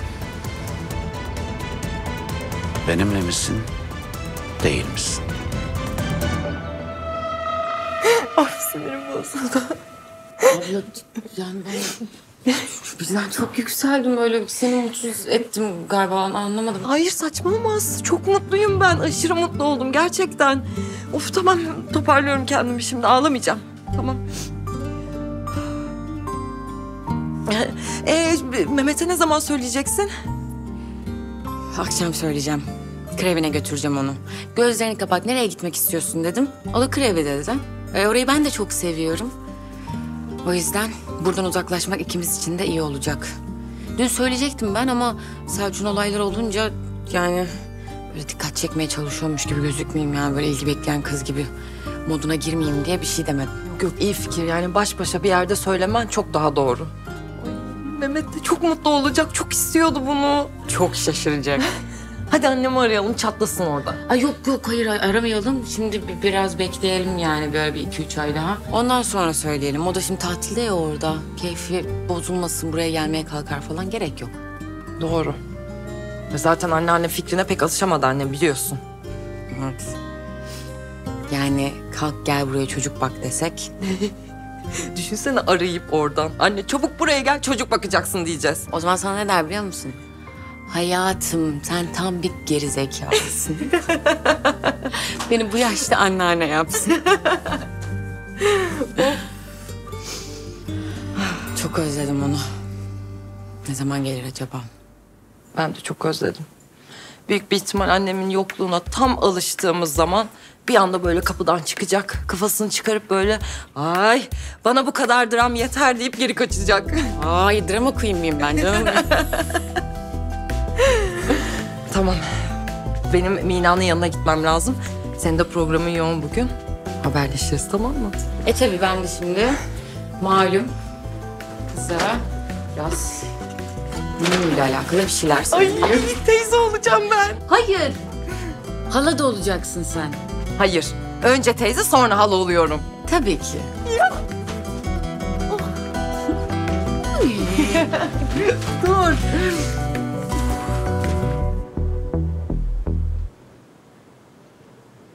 Daha neler çıkacak bakalım.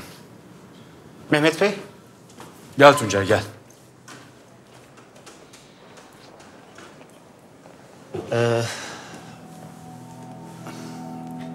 Mehmet Bey, Nevzat Bey'in çıkış işlemleri için beni çağırmışsınız ama... Ama? Ama Ziya Bey bütün dosyaların gizli kalmasını istemişti benden. Babam niye kovmuş Nevzat Bey'i? Efendim, hepimizin gözünden kaçan bazı problemler olmuş. Nevzat Bey de bu problemleri çözmeye çalışırken şirketin adını lekeleyecek bazı işlere bulaşmış ne yazık ki. Ne gibi işler? Tuncay, babam bir süre aramızda olamayacak. O yüzden onun işlerine ben bakıyorum. Lütfen söyle. Mehmet Bey, servislerden birinde yüklü miktarda yasaklı madde çıkmıştı biliyorsunuz. Bu yüzden okulla ilişkimizi kesmek zorunda kalmıştık hatta. Evet. Tıpkı bu servis şoförü gibi diğer sorunlu servis şoförünün işe alımında da ne yazık ki Nevzat Bey'in imzası varmış Mehmet Bey.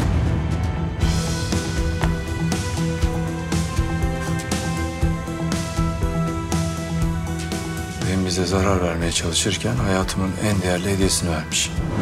Memur Bey, Mehmet Karlı, şirketin sahibiyim. Sorun nedir? Sorunu ben size söyleyeyim beyefendi. Arkadaşlar aracı bağlayalım. Bir dakika bir saniye eşyalarım var benim. Nereye bağlıyorsunuz ya? Alabilirsiniz abi. Sorun nedir? Aracı bağlıyoruz. Ne yapıyorsun ya sen? Hey dur! Aslı! Derin! Bak peşimizdeler. Ne olursun dur bak ne olursun bak peşimizdeler. Ya canına mı susadın? Ne olursun! Bak polis de geliyor. Yapma, aklını kullan.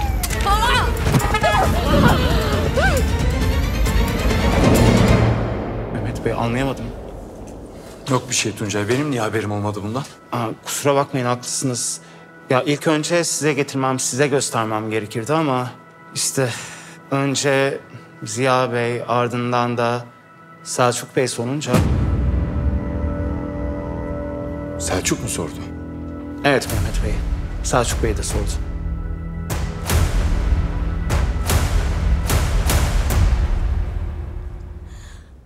Ana! Abla prensesler gibi olmadın mı ya? Çok güzel bir şey bu. Ya çok güzel. Bunlara bak. Abla bak simlilerden. Bunu istedim Beste Hanım nereden biliyordu? Kedi sen mi söyledin? Vallahi sana helal olsun kız. Vallahi iyi ki de söyledin ha. Çok güzeldi, çok güzel.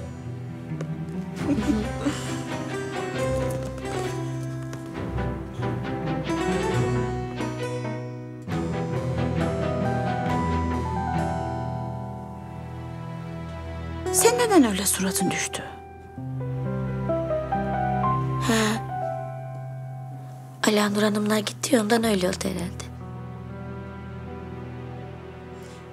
O ne ki? Bu...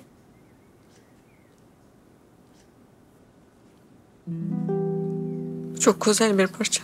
Evet. Bizim oralarda uğur getireceğine inanılır. Harika, çok güzel bir şey buketi. Çok güzel. Bak ağlıyor. Aman be Keti, sen de ne sulu gözsün ha. Kız ağlama. Bak bugün çok güzel bir gün. Bak ben bir sürü malzemem de var. İstersen kullanabilirsin. Lütfen bugün gül. Bak ben mutluyum. Zehra ablam mutlu. Aslı Hanım da bak gördün ne kadar mutlu. Çok güzel bir gün bugün ya. İlle de ağlayacak. Bak.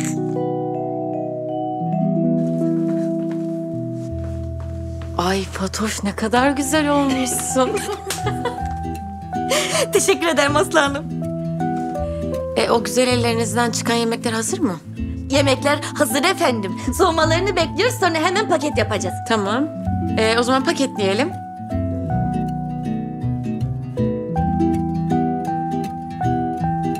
Çok teşekkür ediyorum ya. Siz olmasanız ben ne yapardım?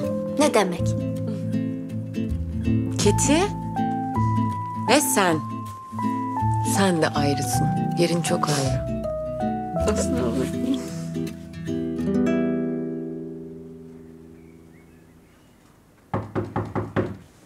Gel.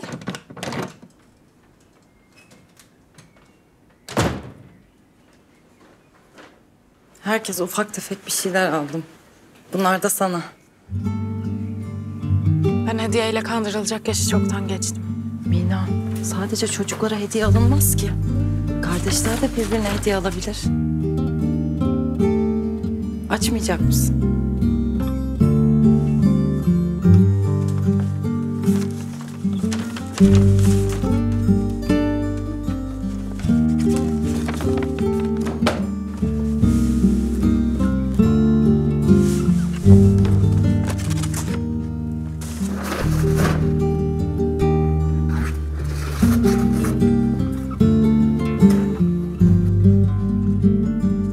Kitabı çok severim.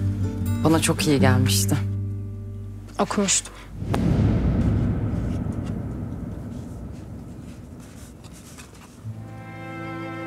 Bazen kimsenin beni anlamadığı, hatta kendime bile anlatamadığım zamanlarda hep yazarım.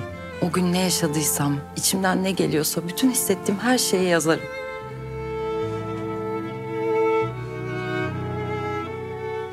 Senin gibi. Ama bazen yeni bir sayfa açmak gerekir. İnsan kendi derdine kimseyle konuşmak istemeyebiliyor. Çünkü herkes kendi derdini çözme peşinde olduğu için. O yüzden yazmak sana çok iyi gelecek. Güle güle kullan, olur mu?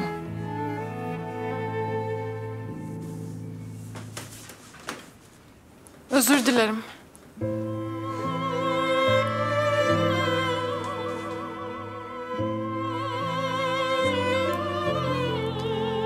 Yaptıklarım için. Hepsi için.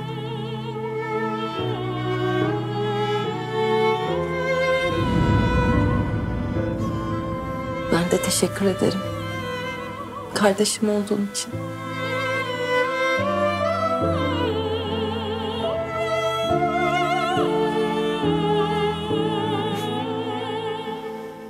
Son dosyaların bir kopyasını da karşı tarafa iletselim. Peki efendim. Dayım gelmiş. Sen böyle şeylerle ilgilenmiyorsun sanıyordum. Niye gelmiş? Niye gelsin abi? Adamı evinden ettiniz, işinden ettiniz. Yardım istiyor haklı olarak.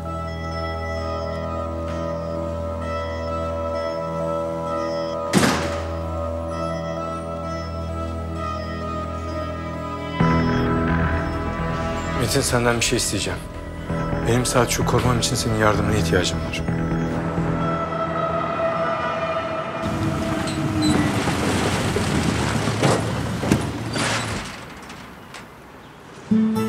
Aşkım lütfen hiç inme.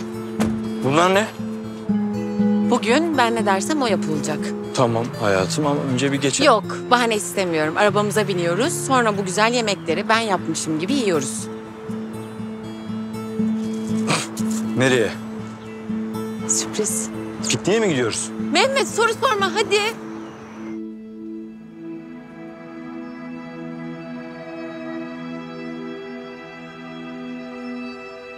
İşimi kolaylaştırdığın için sağ ol Aslı.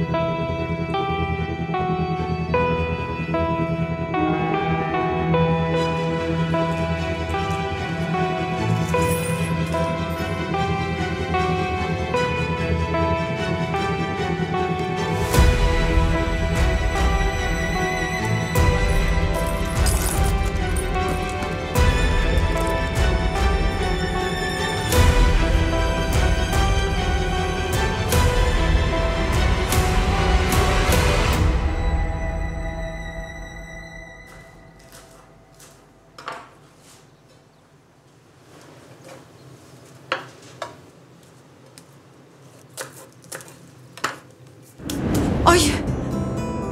Mahmut korkuttun beni. Bir anda geldin evde zaten hiç ses çıkmıyor. Eve alışamadın ya ondandır. Gerçi böyle çok güzel. Sadece sen ve ben. Hep böyle bakmak istiyorum sana. Hep böyle mutfakta mı bakacaksın bana? Yok mekan fark etmez. Hep yanımdayken güzelliğine bakmak istiyorum. Bugün ne yemekte ne var karıcığım? Salata. Başka? Başka bir şey yok. Mahmut'cum birazcık dikkat etmem gerekiyor. Artık bir süre tek öğün yemek yiyeceğiz.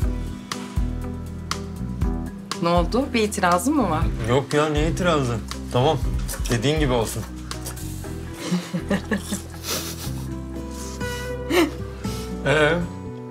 Nasıl geçti Aslılar? Mina nasıl olmuş? Çok güzel geçti. Mina ile yavaş yavaş ısınmaya başladık birbirimize. Güzel. Ne oldu söyle.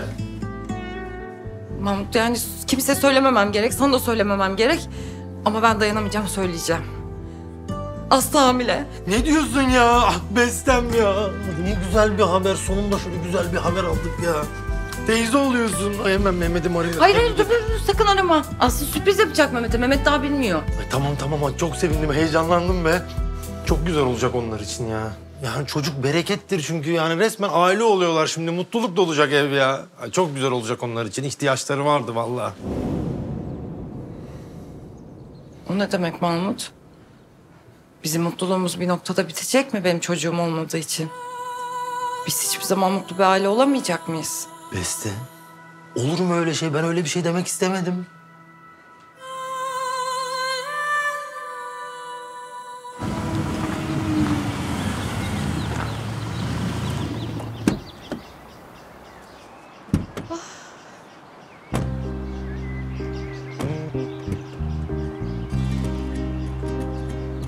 Sen bayağı sevdin burayı. Çok sevdim. Yani sevinecek gibi değil ki Mehmet. Bugünden sonra daha çok seveceğim. Ama o kadar da sürpriz değil biliyorsun. Ona ilerleyen saatlerde karar verelim. Diyorsun. Büyük laflar. Görelim bakalım. Mehmet bak çok pişman olacaksın. Sen kendin söylemedin mi ya? Gözlerimi kapat dedim.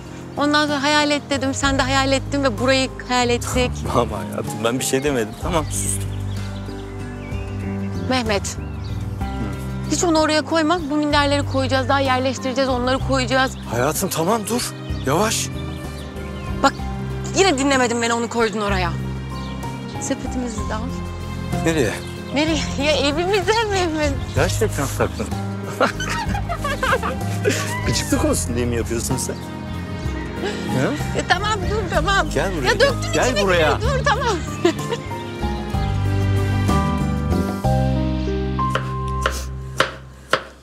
Canım benim. Güzel gözlüm.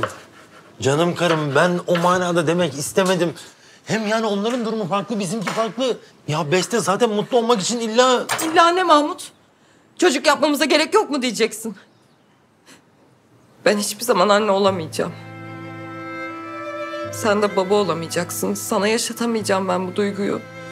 Beste yaşat ya da yaşatma ne fark eder? Ben seninle evlenmişim, dünyanın en mutlu adamı olmuşum. Gerisi boş. Sırf ben üzülmeyeyim diye diyorsun bunu. Benim sana bunu yaşatmaya hakkım yok. Ya Beste gözünü seveyim tamam. Ya ne Beste Mahmut? Ablanlar haklı. Bu evde çocuk falan olmaz. Gerçi olsa ne olur, benim çocuğum olmuyor. Biliyorum sen baba olmak istiyorsun. Ben bunu bile bile seninle neden evlendim ki bilmiyorum. Ya Beste... Mina, sana bu yaptıkları için çok kızgınım onlara. Kimse bana bir şey yaşatmadı ki abi. Yani hepsi benim kendi salaklığım işte. Asla öyle değil. Babamın, abimin, Aslı'nın, Beste'nin, o kadının, hatta benim bile suçum var yani. Bak gerçekten ben de böyle düşünüyordum. Yani şimdi biraz komik gelecek söyleyeceğim şey ama... Abi ben iyi ki yaşadım bunu ya. Yani biraz düşünmeye zamanım oldu. Farklı açılardan bakıyorum şu an. İnsanları suçlamak çok kolaymış da... anlamaya çalışmak zormuş biraz. Abi anneme bir şey söylemediniz değil mi? Yani bak duyarsam mahvolur orada. Şimdi bir de benim salaklığımın cezasını çekmesin. Yok be abicim, söylemedik tabii ki. Ben nasıl yaptım böyle bir şey ya? Hayır ben seni dinlemedim ki, sen bana söyledin. Sen başından beri hiç Hatice'ye bulaşmadın. Ama işte insanın sevdikleri söz konusu olunca düşünemiyormuş.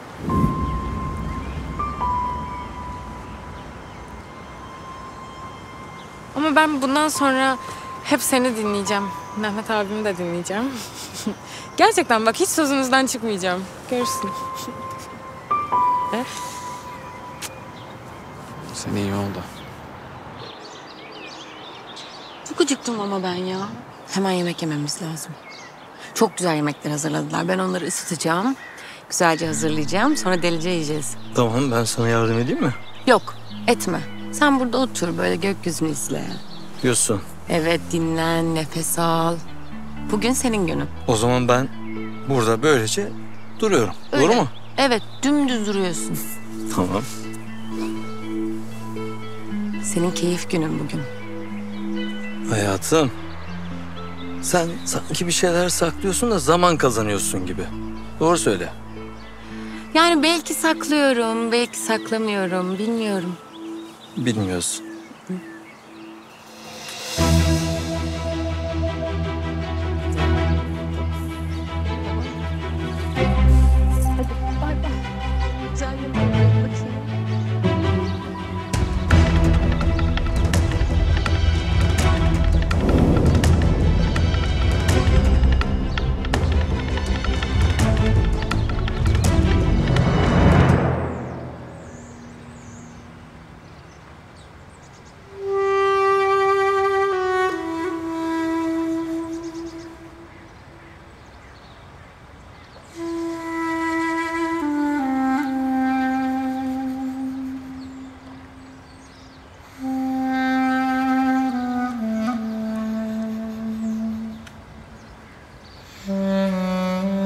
Evet, ben çocuk istiyorum. Hatta çocuklar istiyorum. Bu evde ya da başka bir evde hiç fark etmez. Sadece kalabalık olalım istiyorum. Hepsi böyle odalarından koşarak çıksın. Kahvaltıya yetişmeye çalışsınlar, birbirlerini kovalasınlar. Sonra bahçede top oynayalım beraber onlarla. Onlara yüzmeyi öğretelim. Her şeyi beraber yapalım istiyorum. Kahkahaları evimizde havada asılı kalsın istiyorum. Vallahi evet, doğru. Kocaman bir aile istiyorum Beste. Senin mutlu olmanı. Benimle beraber mutlu olmanı istiyorum güzel gözlüm. Benim için bu hayattaki en değerli şey sensin. Olacaksa seninle, olmayacaksa da bir ömür yine seninle be. Ben hep kendimi eksik hissettim Mahmut. Ben de çok isterdim. Anne olmayı, çocuğumla vakit geçirmeyi, kendimi keşfetmeyi. Ama gerçek ortada. Seni buna sürüklemem doğru değil. Hele ki bu kadar çok isterken. Sürüklenelim be Bestem. Sen benim yanımdasın ya. Gerisi boş.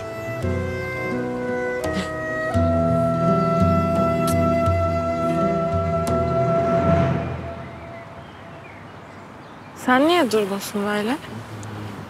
Söylediklerini düşünüyordum da. Yok hiç düşünme. Çünkü gördüğün gibi düşünmek pek iyi gelmiyor. İyi, ben yaşam alanıma dönüyorum o zaman. Dön bakalım.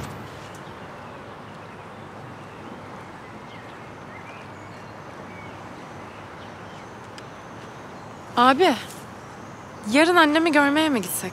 Tabii tabii. Gidelim abiciğim. Ben özledim biraz.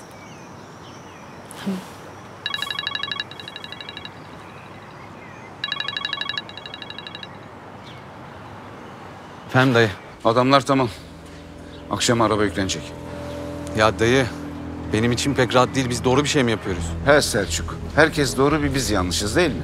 Ya o Mehmet'in burnunun sürtmesi gerekiyor. Birinin ona dur demesi gerekiyor. Dünya Mehmet Efendi'nin etrafında dolaşmıyor. Öyle. Hem sen demiyor muydun ben artık başkalarının doğrularıyla yaşamak istemiyorum diye? Dayı, haberdar edersin beni, tamam? Tamam. Sen merak etme hadi.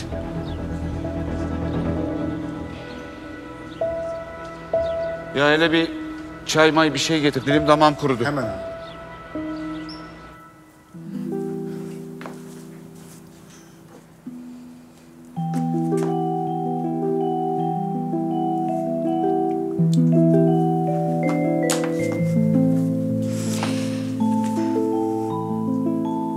Bu sefer seni asla bırakmayacağım.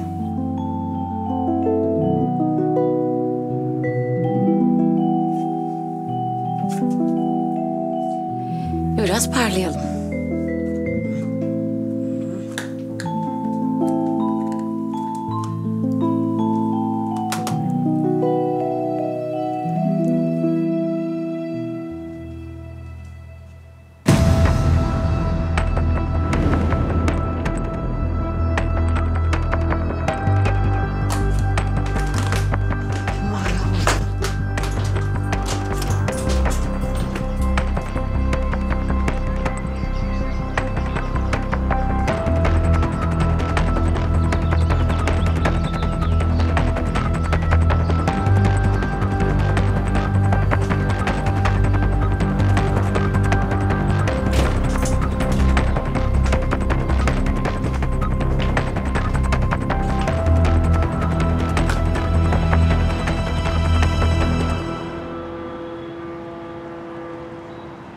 Yani bunların hepsini ben yapamadım tabii. Fatoş'la Zühre yardımcı oldu. Daha doğrusu onlar yaptılar. Yani ellerinden geleni yaptılar. Ama ben hazırladım. Menüyü de Fatoş'la Zühre'ye ben verdim. Ellerinden geleni yaptılar. Ben de bir gün elimden geleni yapmak için sabırsızlanıyorum. Onun için hırs yaptım. Çünkü yemek yapmayı öğrenmek istiyorum. Ama bak bu çilek salatayı ben yaptım. İnternette gördüm tarifini. Çok güzeldi. Yaptım sana. Tamam. Hayatım, bir soluklansan mı? Niye, çok mu konuştum? Biraz.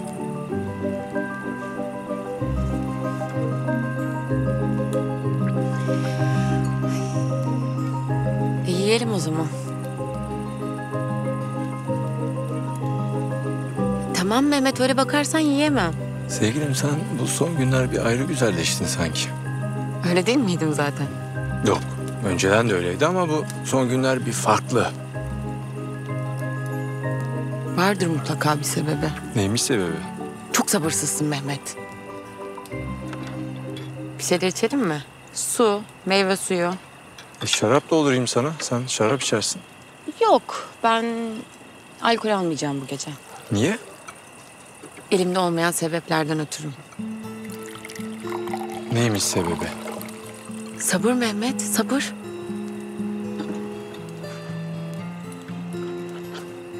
Sana ufak bir hediye aldım. Ne bu? Bak bakalım ne?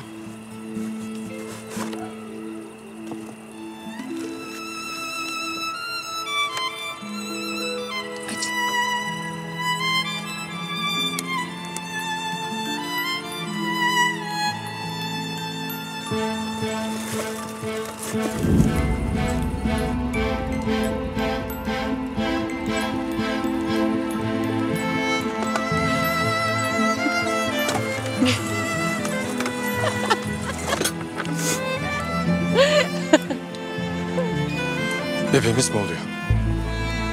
Bebeğimiz oluyor.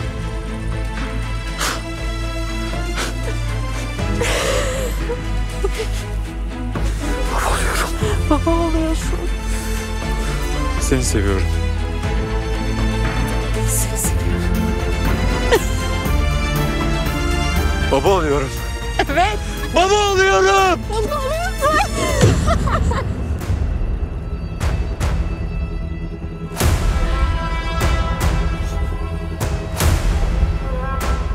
Kimse de bu sevinci yaşatmayacağım.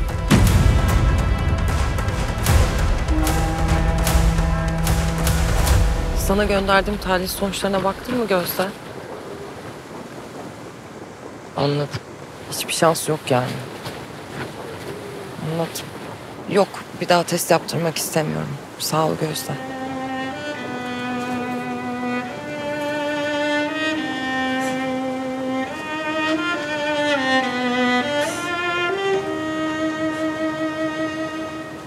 Hala inanamıyorum. Bebeğimiz olacak. Annenlere söyledin mi? Yok, hayır. Yani ilk 3 ay söylemek istemiyorum kimseye. Sonra söyleriz. İyi düşünmüşsün. Bir tanem. İyi misin?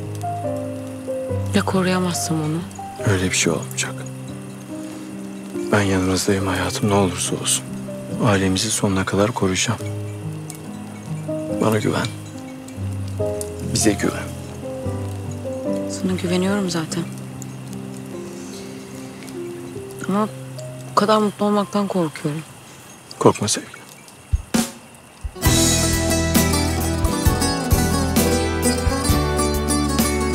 Benimle dans eder misin? Seve seve. Özledim seni, düştüm yollara. Dünya güzeli bir anne olacaksın. Sen de dünyanın en iyi babası. Rüzgarına Seni seviyorum. Seni seviyorum. bir hayal sanki, bir macera. Yıkıldım, kelimeler paramparça. Yandım, yandım, yandım, yandım, ah yine yandım. Bana yeniden şarkılar söyleten kadın. Baka baka doyamadım, hem kokladım da. Sarhoşluğum geçmedi hala, içimde sevdam.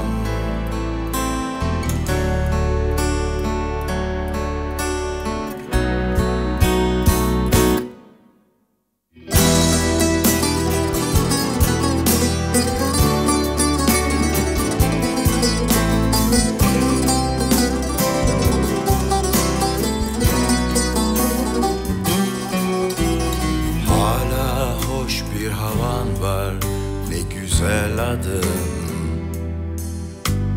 Bir çizik attın gönlüme, kanattın. Yandım, yandım, yandım, yandım, ah yine yandım. Bana yeniden şarkılar söyleten kadın.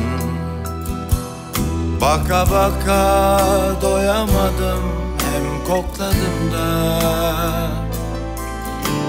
sarhoşluğu geçmedi hala. İçimde sevdam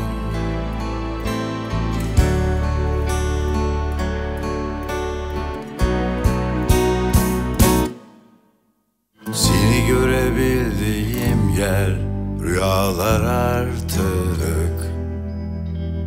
Deli diyorlar bana, ah bu ayrılık.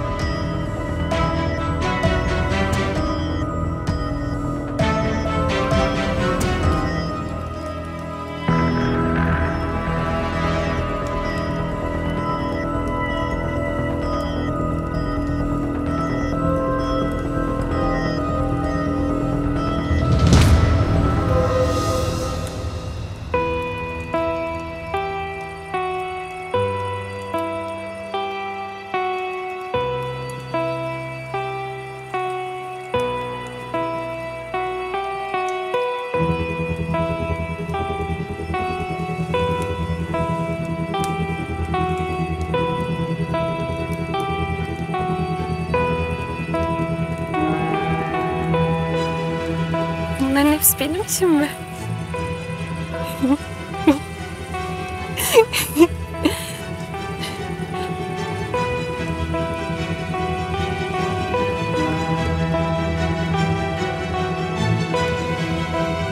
Teşekkür ederim aşkım.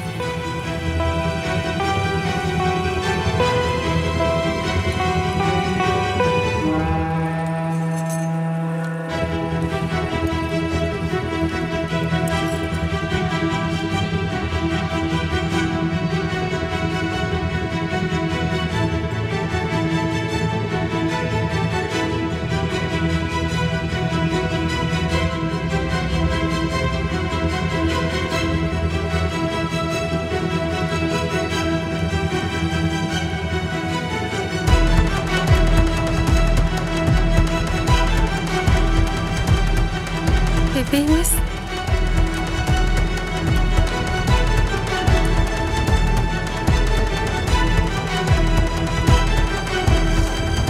Üst üste tıkmışlar. Altın. Allah'tan. Altınlara bir şey olmadı inşallah.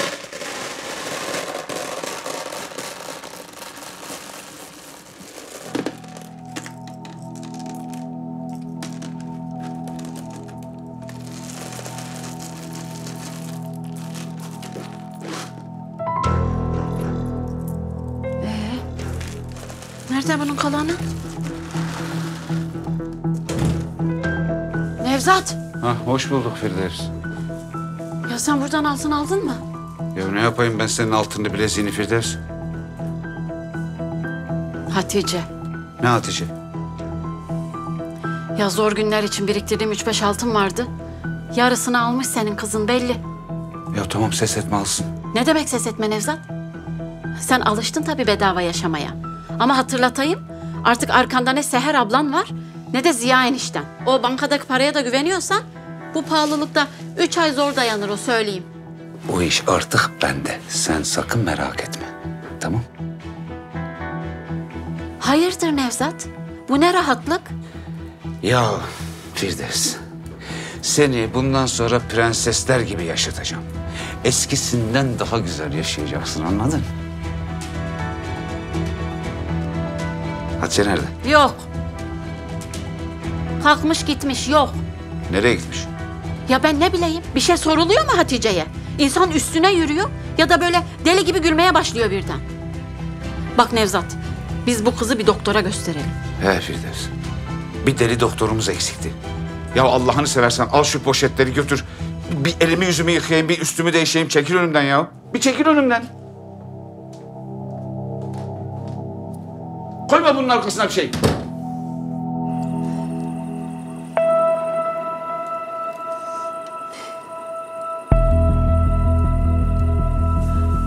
Korkma aşkım.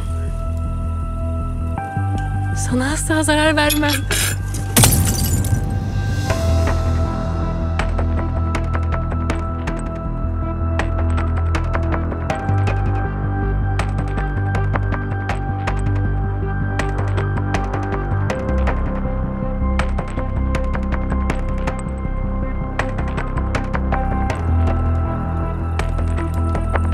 Kim var orada?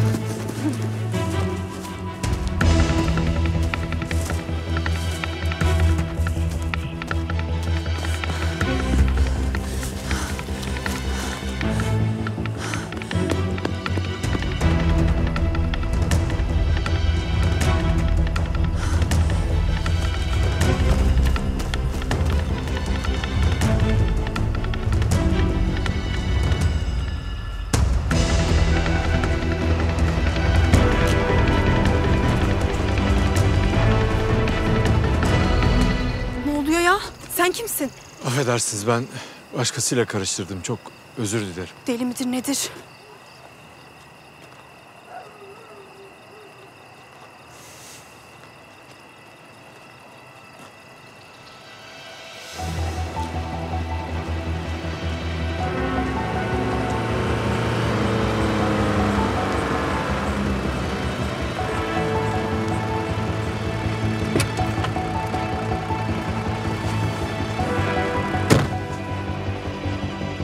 Nereye böyle güzelim?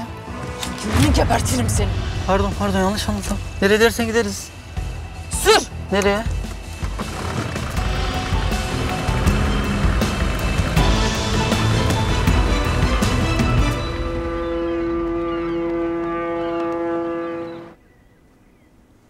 Teşekkür ederiz. Zühre abla, siz de oturun lütfen. Sağ olun beyim, biz içeride yedik. Ablacığım lütfen.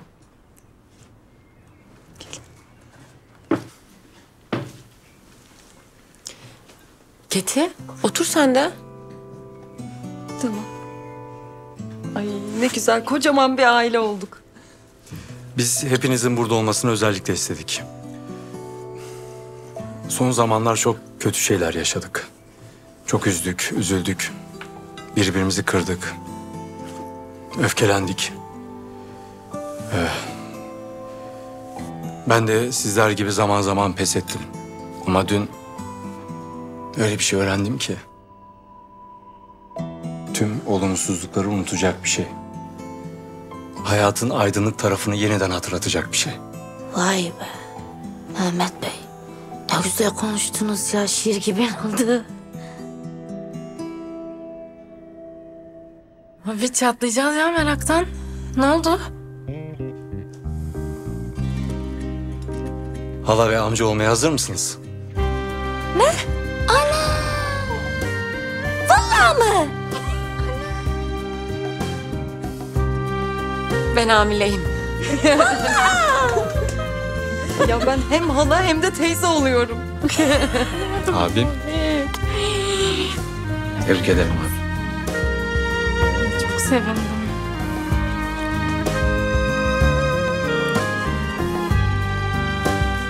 Teşekkür ederim. Ya ben bir isim listesi yapmıştım. Onu alayım geleyim de. Yani öyle bir yapmıştım kendimce de. İster misiniz getireyim de isim bakalım mı oradan? Olur, fotoğraf getir. Tamam o zaman. Beyim, tekrar tebrik ederim ikiniz de. Sağ ol Zühre. Keti. Aman ben çok sevindim buna. Bence Alanur Hanım da çok sevinecek. Alanur Hanım. Keti, sen bize çay koysana. Şöyle Asya'da güzel taze sıkılmış bir meyve suyu. Tamam.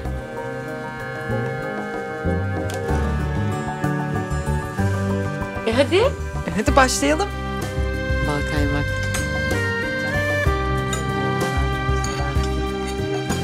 Ben sadece bundan yemek istiyorum.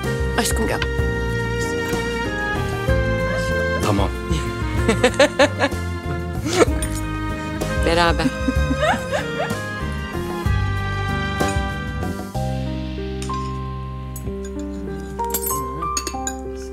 Zor bir süreç diyorsunuz yani. Zor ve uzun bir süreç. Diyelim girdik bu sürece.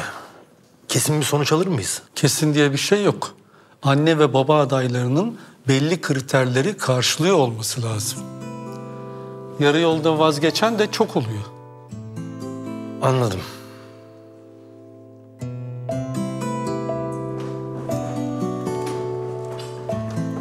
Aslı ya ben seninle gelecektim ama Mahmut aradı beni. Bir yere gitmemiz gerekiyormuş.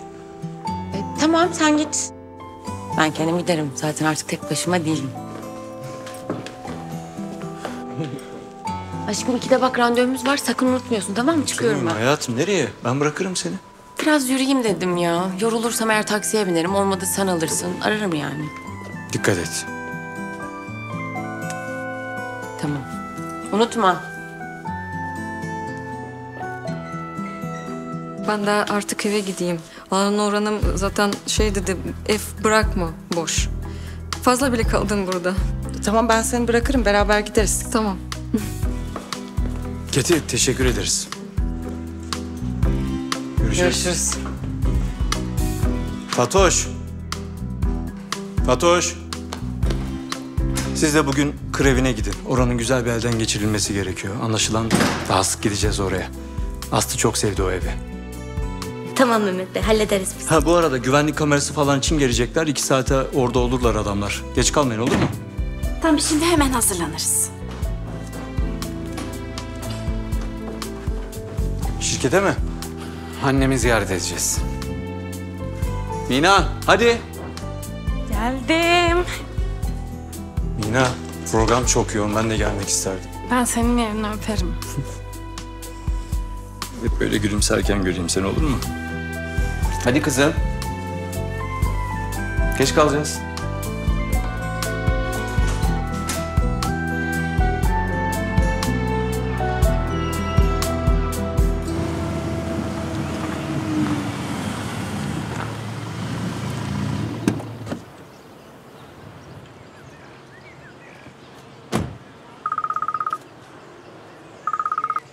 Metin, öğrenebildin mi bir şeyler? Emin misin? Anladım. Tamam yapacak bir şey yok o zaman. Sen ne yapman gerektiğini biliyorsun konuştuğumuz gibi. Tamam.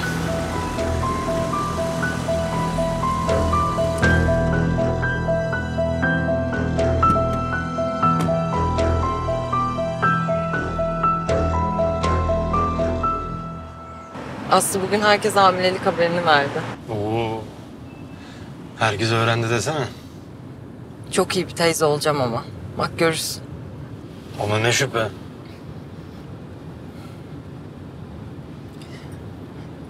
Biz nereye gidiyoruz Mahmut? Yani apar topar beni çıkardın. Gidince görürsün karıcığım. Sürpriz.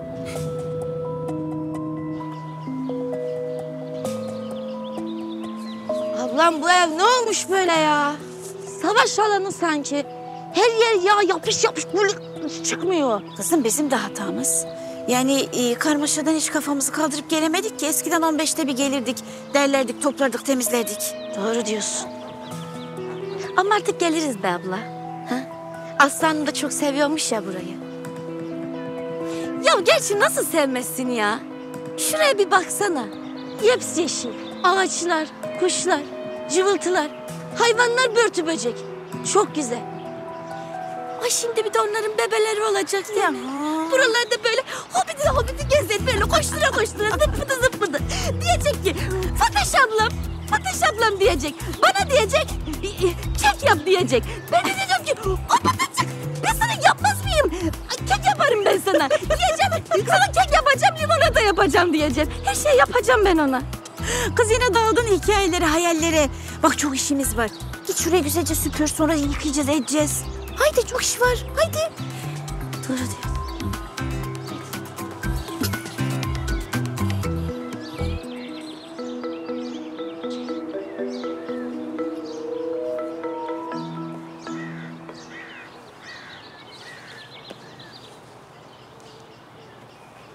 Kız o ne?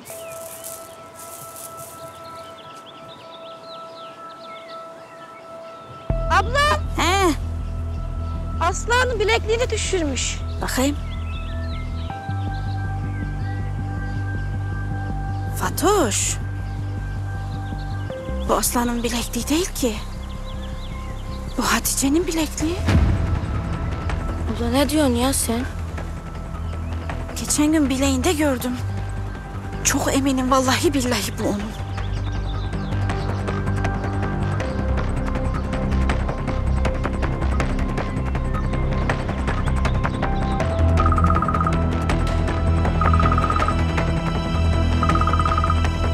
Efendim Fatoş. Şey diyecektim. Biz temizlemeye gelmiştik evi de burada şey bulduk. Bileklik bulduk. Aslı'nındır. Ha işte değilmiş Aslı Hanım'ın. Hatice'ninmiş. Hatice'nin mi?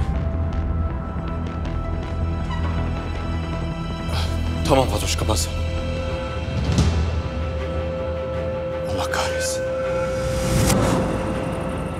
Kim var orada?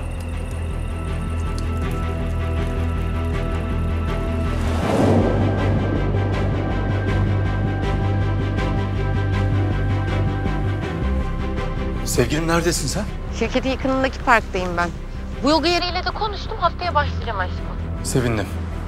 Sen çıktın mı? Ben çıkıyorum şimdi. Tamam. Ben bu heykelin orada seni bekliyorum o zaman. Gelirsin. Ararsın gelince. Aslı sakın telefonun yanından ayırma, sessiz alma, olur mu? Tamam. Bir şey mi oldu? Yok bir şey yok.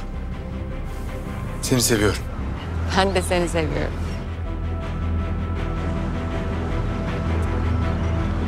Aslı!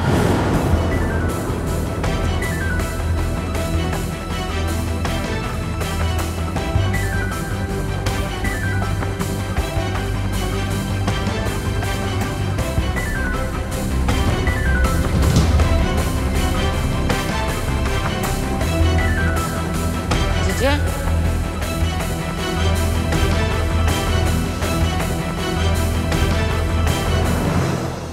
Sakın bir manyaklık yapayım deme sakın. Çıkıyor musun abi? Yengemi dayımı birisini ara. Hatice nerede bana öğren Selçuk. Ne oluyor ya? Sen dediğimi yap Selçuk. Hatice iyice kafayı yedi. Dün gece kır evine girmiş ruh hastası. Abi emin misin onun girdiğine? Fatoş evde Hatice'nin bilekliğini bulmuş. Ya ben geçen gece bizim evde gördüm onu. Evi özledim falan dedi. Ben de üstüne gitmeyin diye bir şey demedim. Hatice'yi bul bana. Ben Aslı'nın yanına gidiyorum.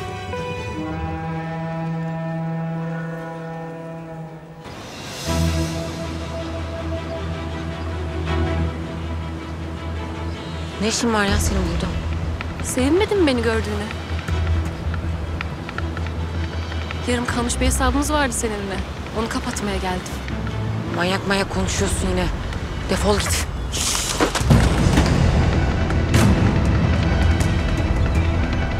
Evet. Hatice, yolun sonuna geldik Aslı. Bundan sonrası yok. Tamam.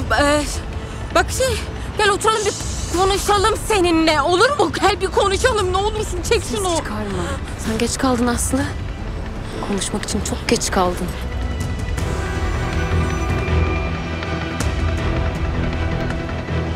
Bizi evden göndermeden önce düşünecektin bunu. Hadi yürü. Yürü hadi. Tamam. Bak lütfen. Bir sakince oturup konuşsak ne olur? Yolun sonuna geldik Aslı. Yaptıkların cezasını ödeyeceksin. Tamam dur çek karnımdan. Ne olursan sessiz ol. Tamam. Bana yaşattıklarının cezasını ödeyeceksin. Böyle kolay olacağını mı sandın? Ha? Gel. Tamam. Gel dedim. Tamam. Yürü! Yürü! Tamam! Tamam! Ya yavaş vursana, görmüyor musun uçurumdayım? Hadi be! Hadi Aslı aç şunu. Bak kahretsin.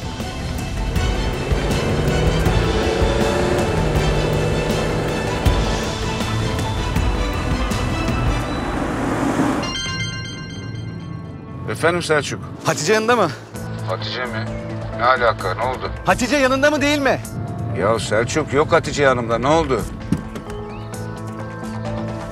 Dayı. Ben vazgeçtim. Plan iptal. Bu iş olmayacak. Selçuk vazgeçemeyiz. Araba yola çıktı. Tamam. Söyle geri dönsün. Selçuk pişman olmak için çok geç. Alo. Alo. Bu ailedekilerin hepsi bir çeşit.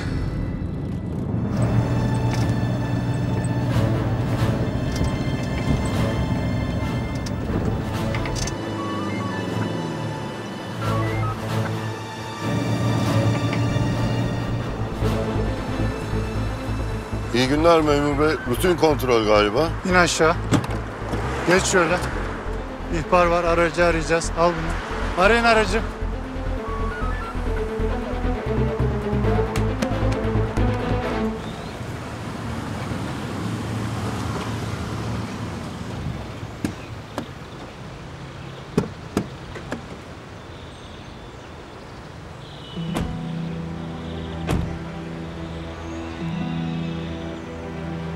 Mahmut nereye geldik biz? Gel canım gel. Gel göreceğim.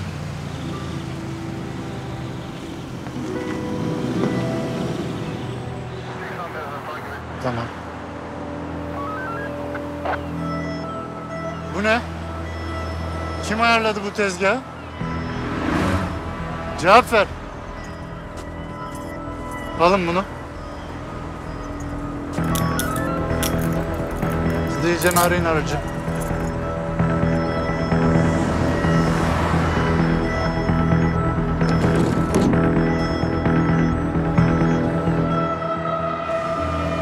Dur tamam. Tamam. Tamam.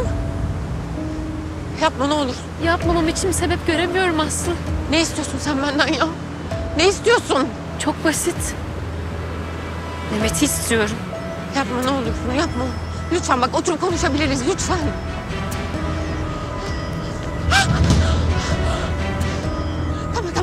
Tamam dur. Hak ettiğimi istiyorum. Bunun için de sizin yok olmanız gerekiyor. Hayır bak ne olur yapma bak. Hadi dur lütfen. Sen bizden uzak dur ne olursun yapma çek onu çek karnından onu. Çek.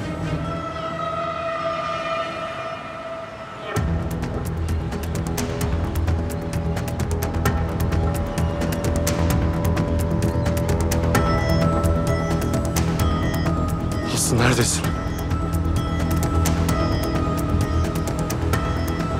Sen benden çok şey çaldın Aslı.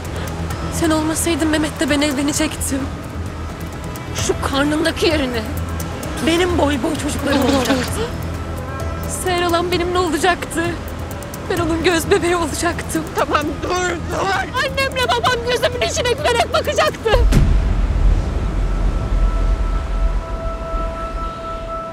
Ama ne oldu? Sen geldin. Hepimizin her şeyini elinden aldın. Oysa ben Mehmet'i senden daha mutlu edebilirdim. Onun sevgisini merak etmiştim. Olsun. Şimdi siz gideceksiniz ve ben Mehmet'e kavuşacağım.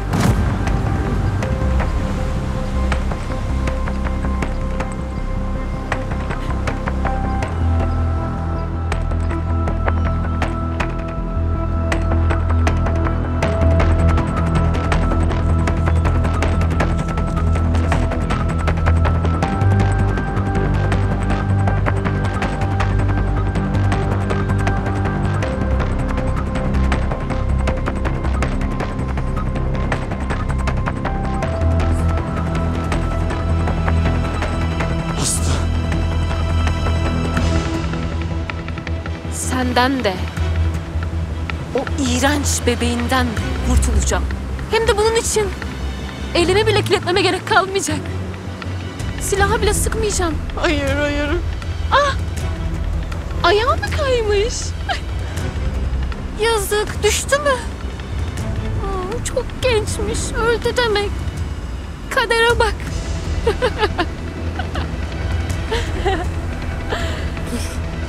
Sonra ne olacak Aslı biliyor musun? Bizim bir bebeğimiz olacak.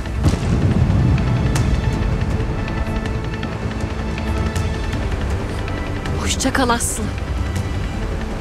Seni tanıdığım güne lanet olsun.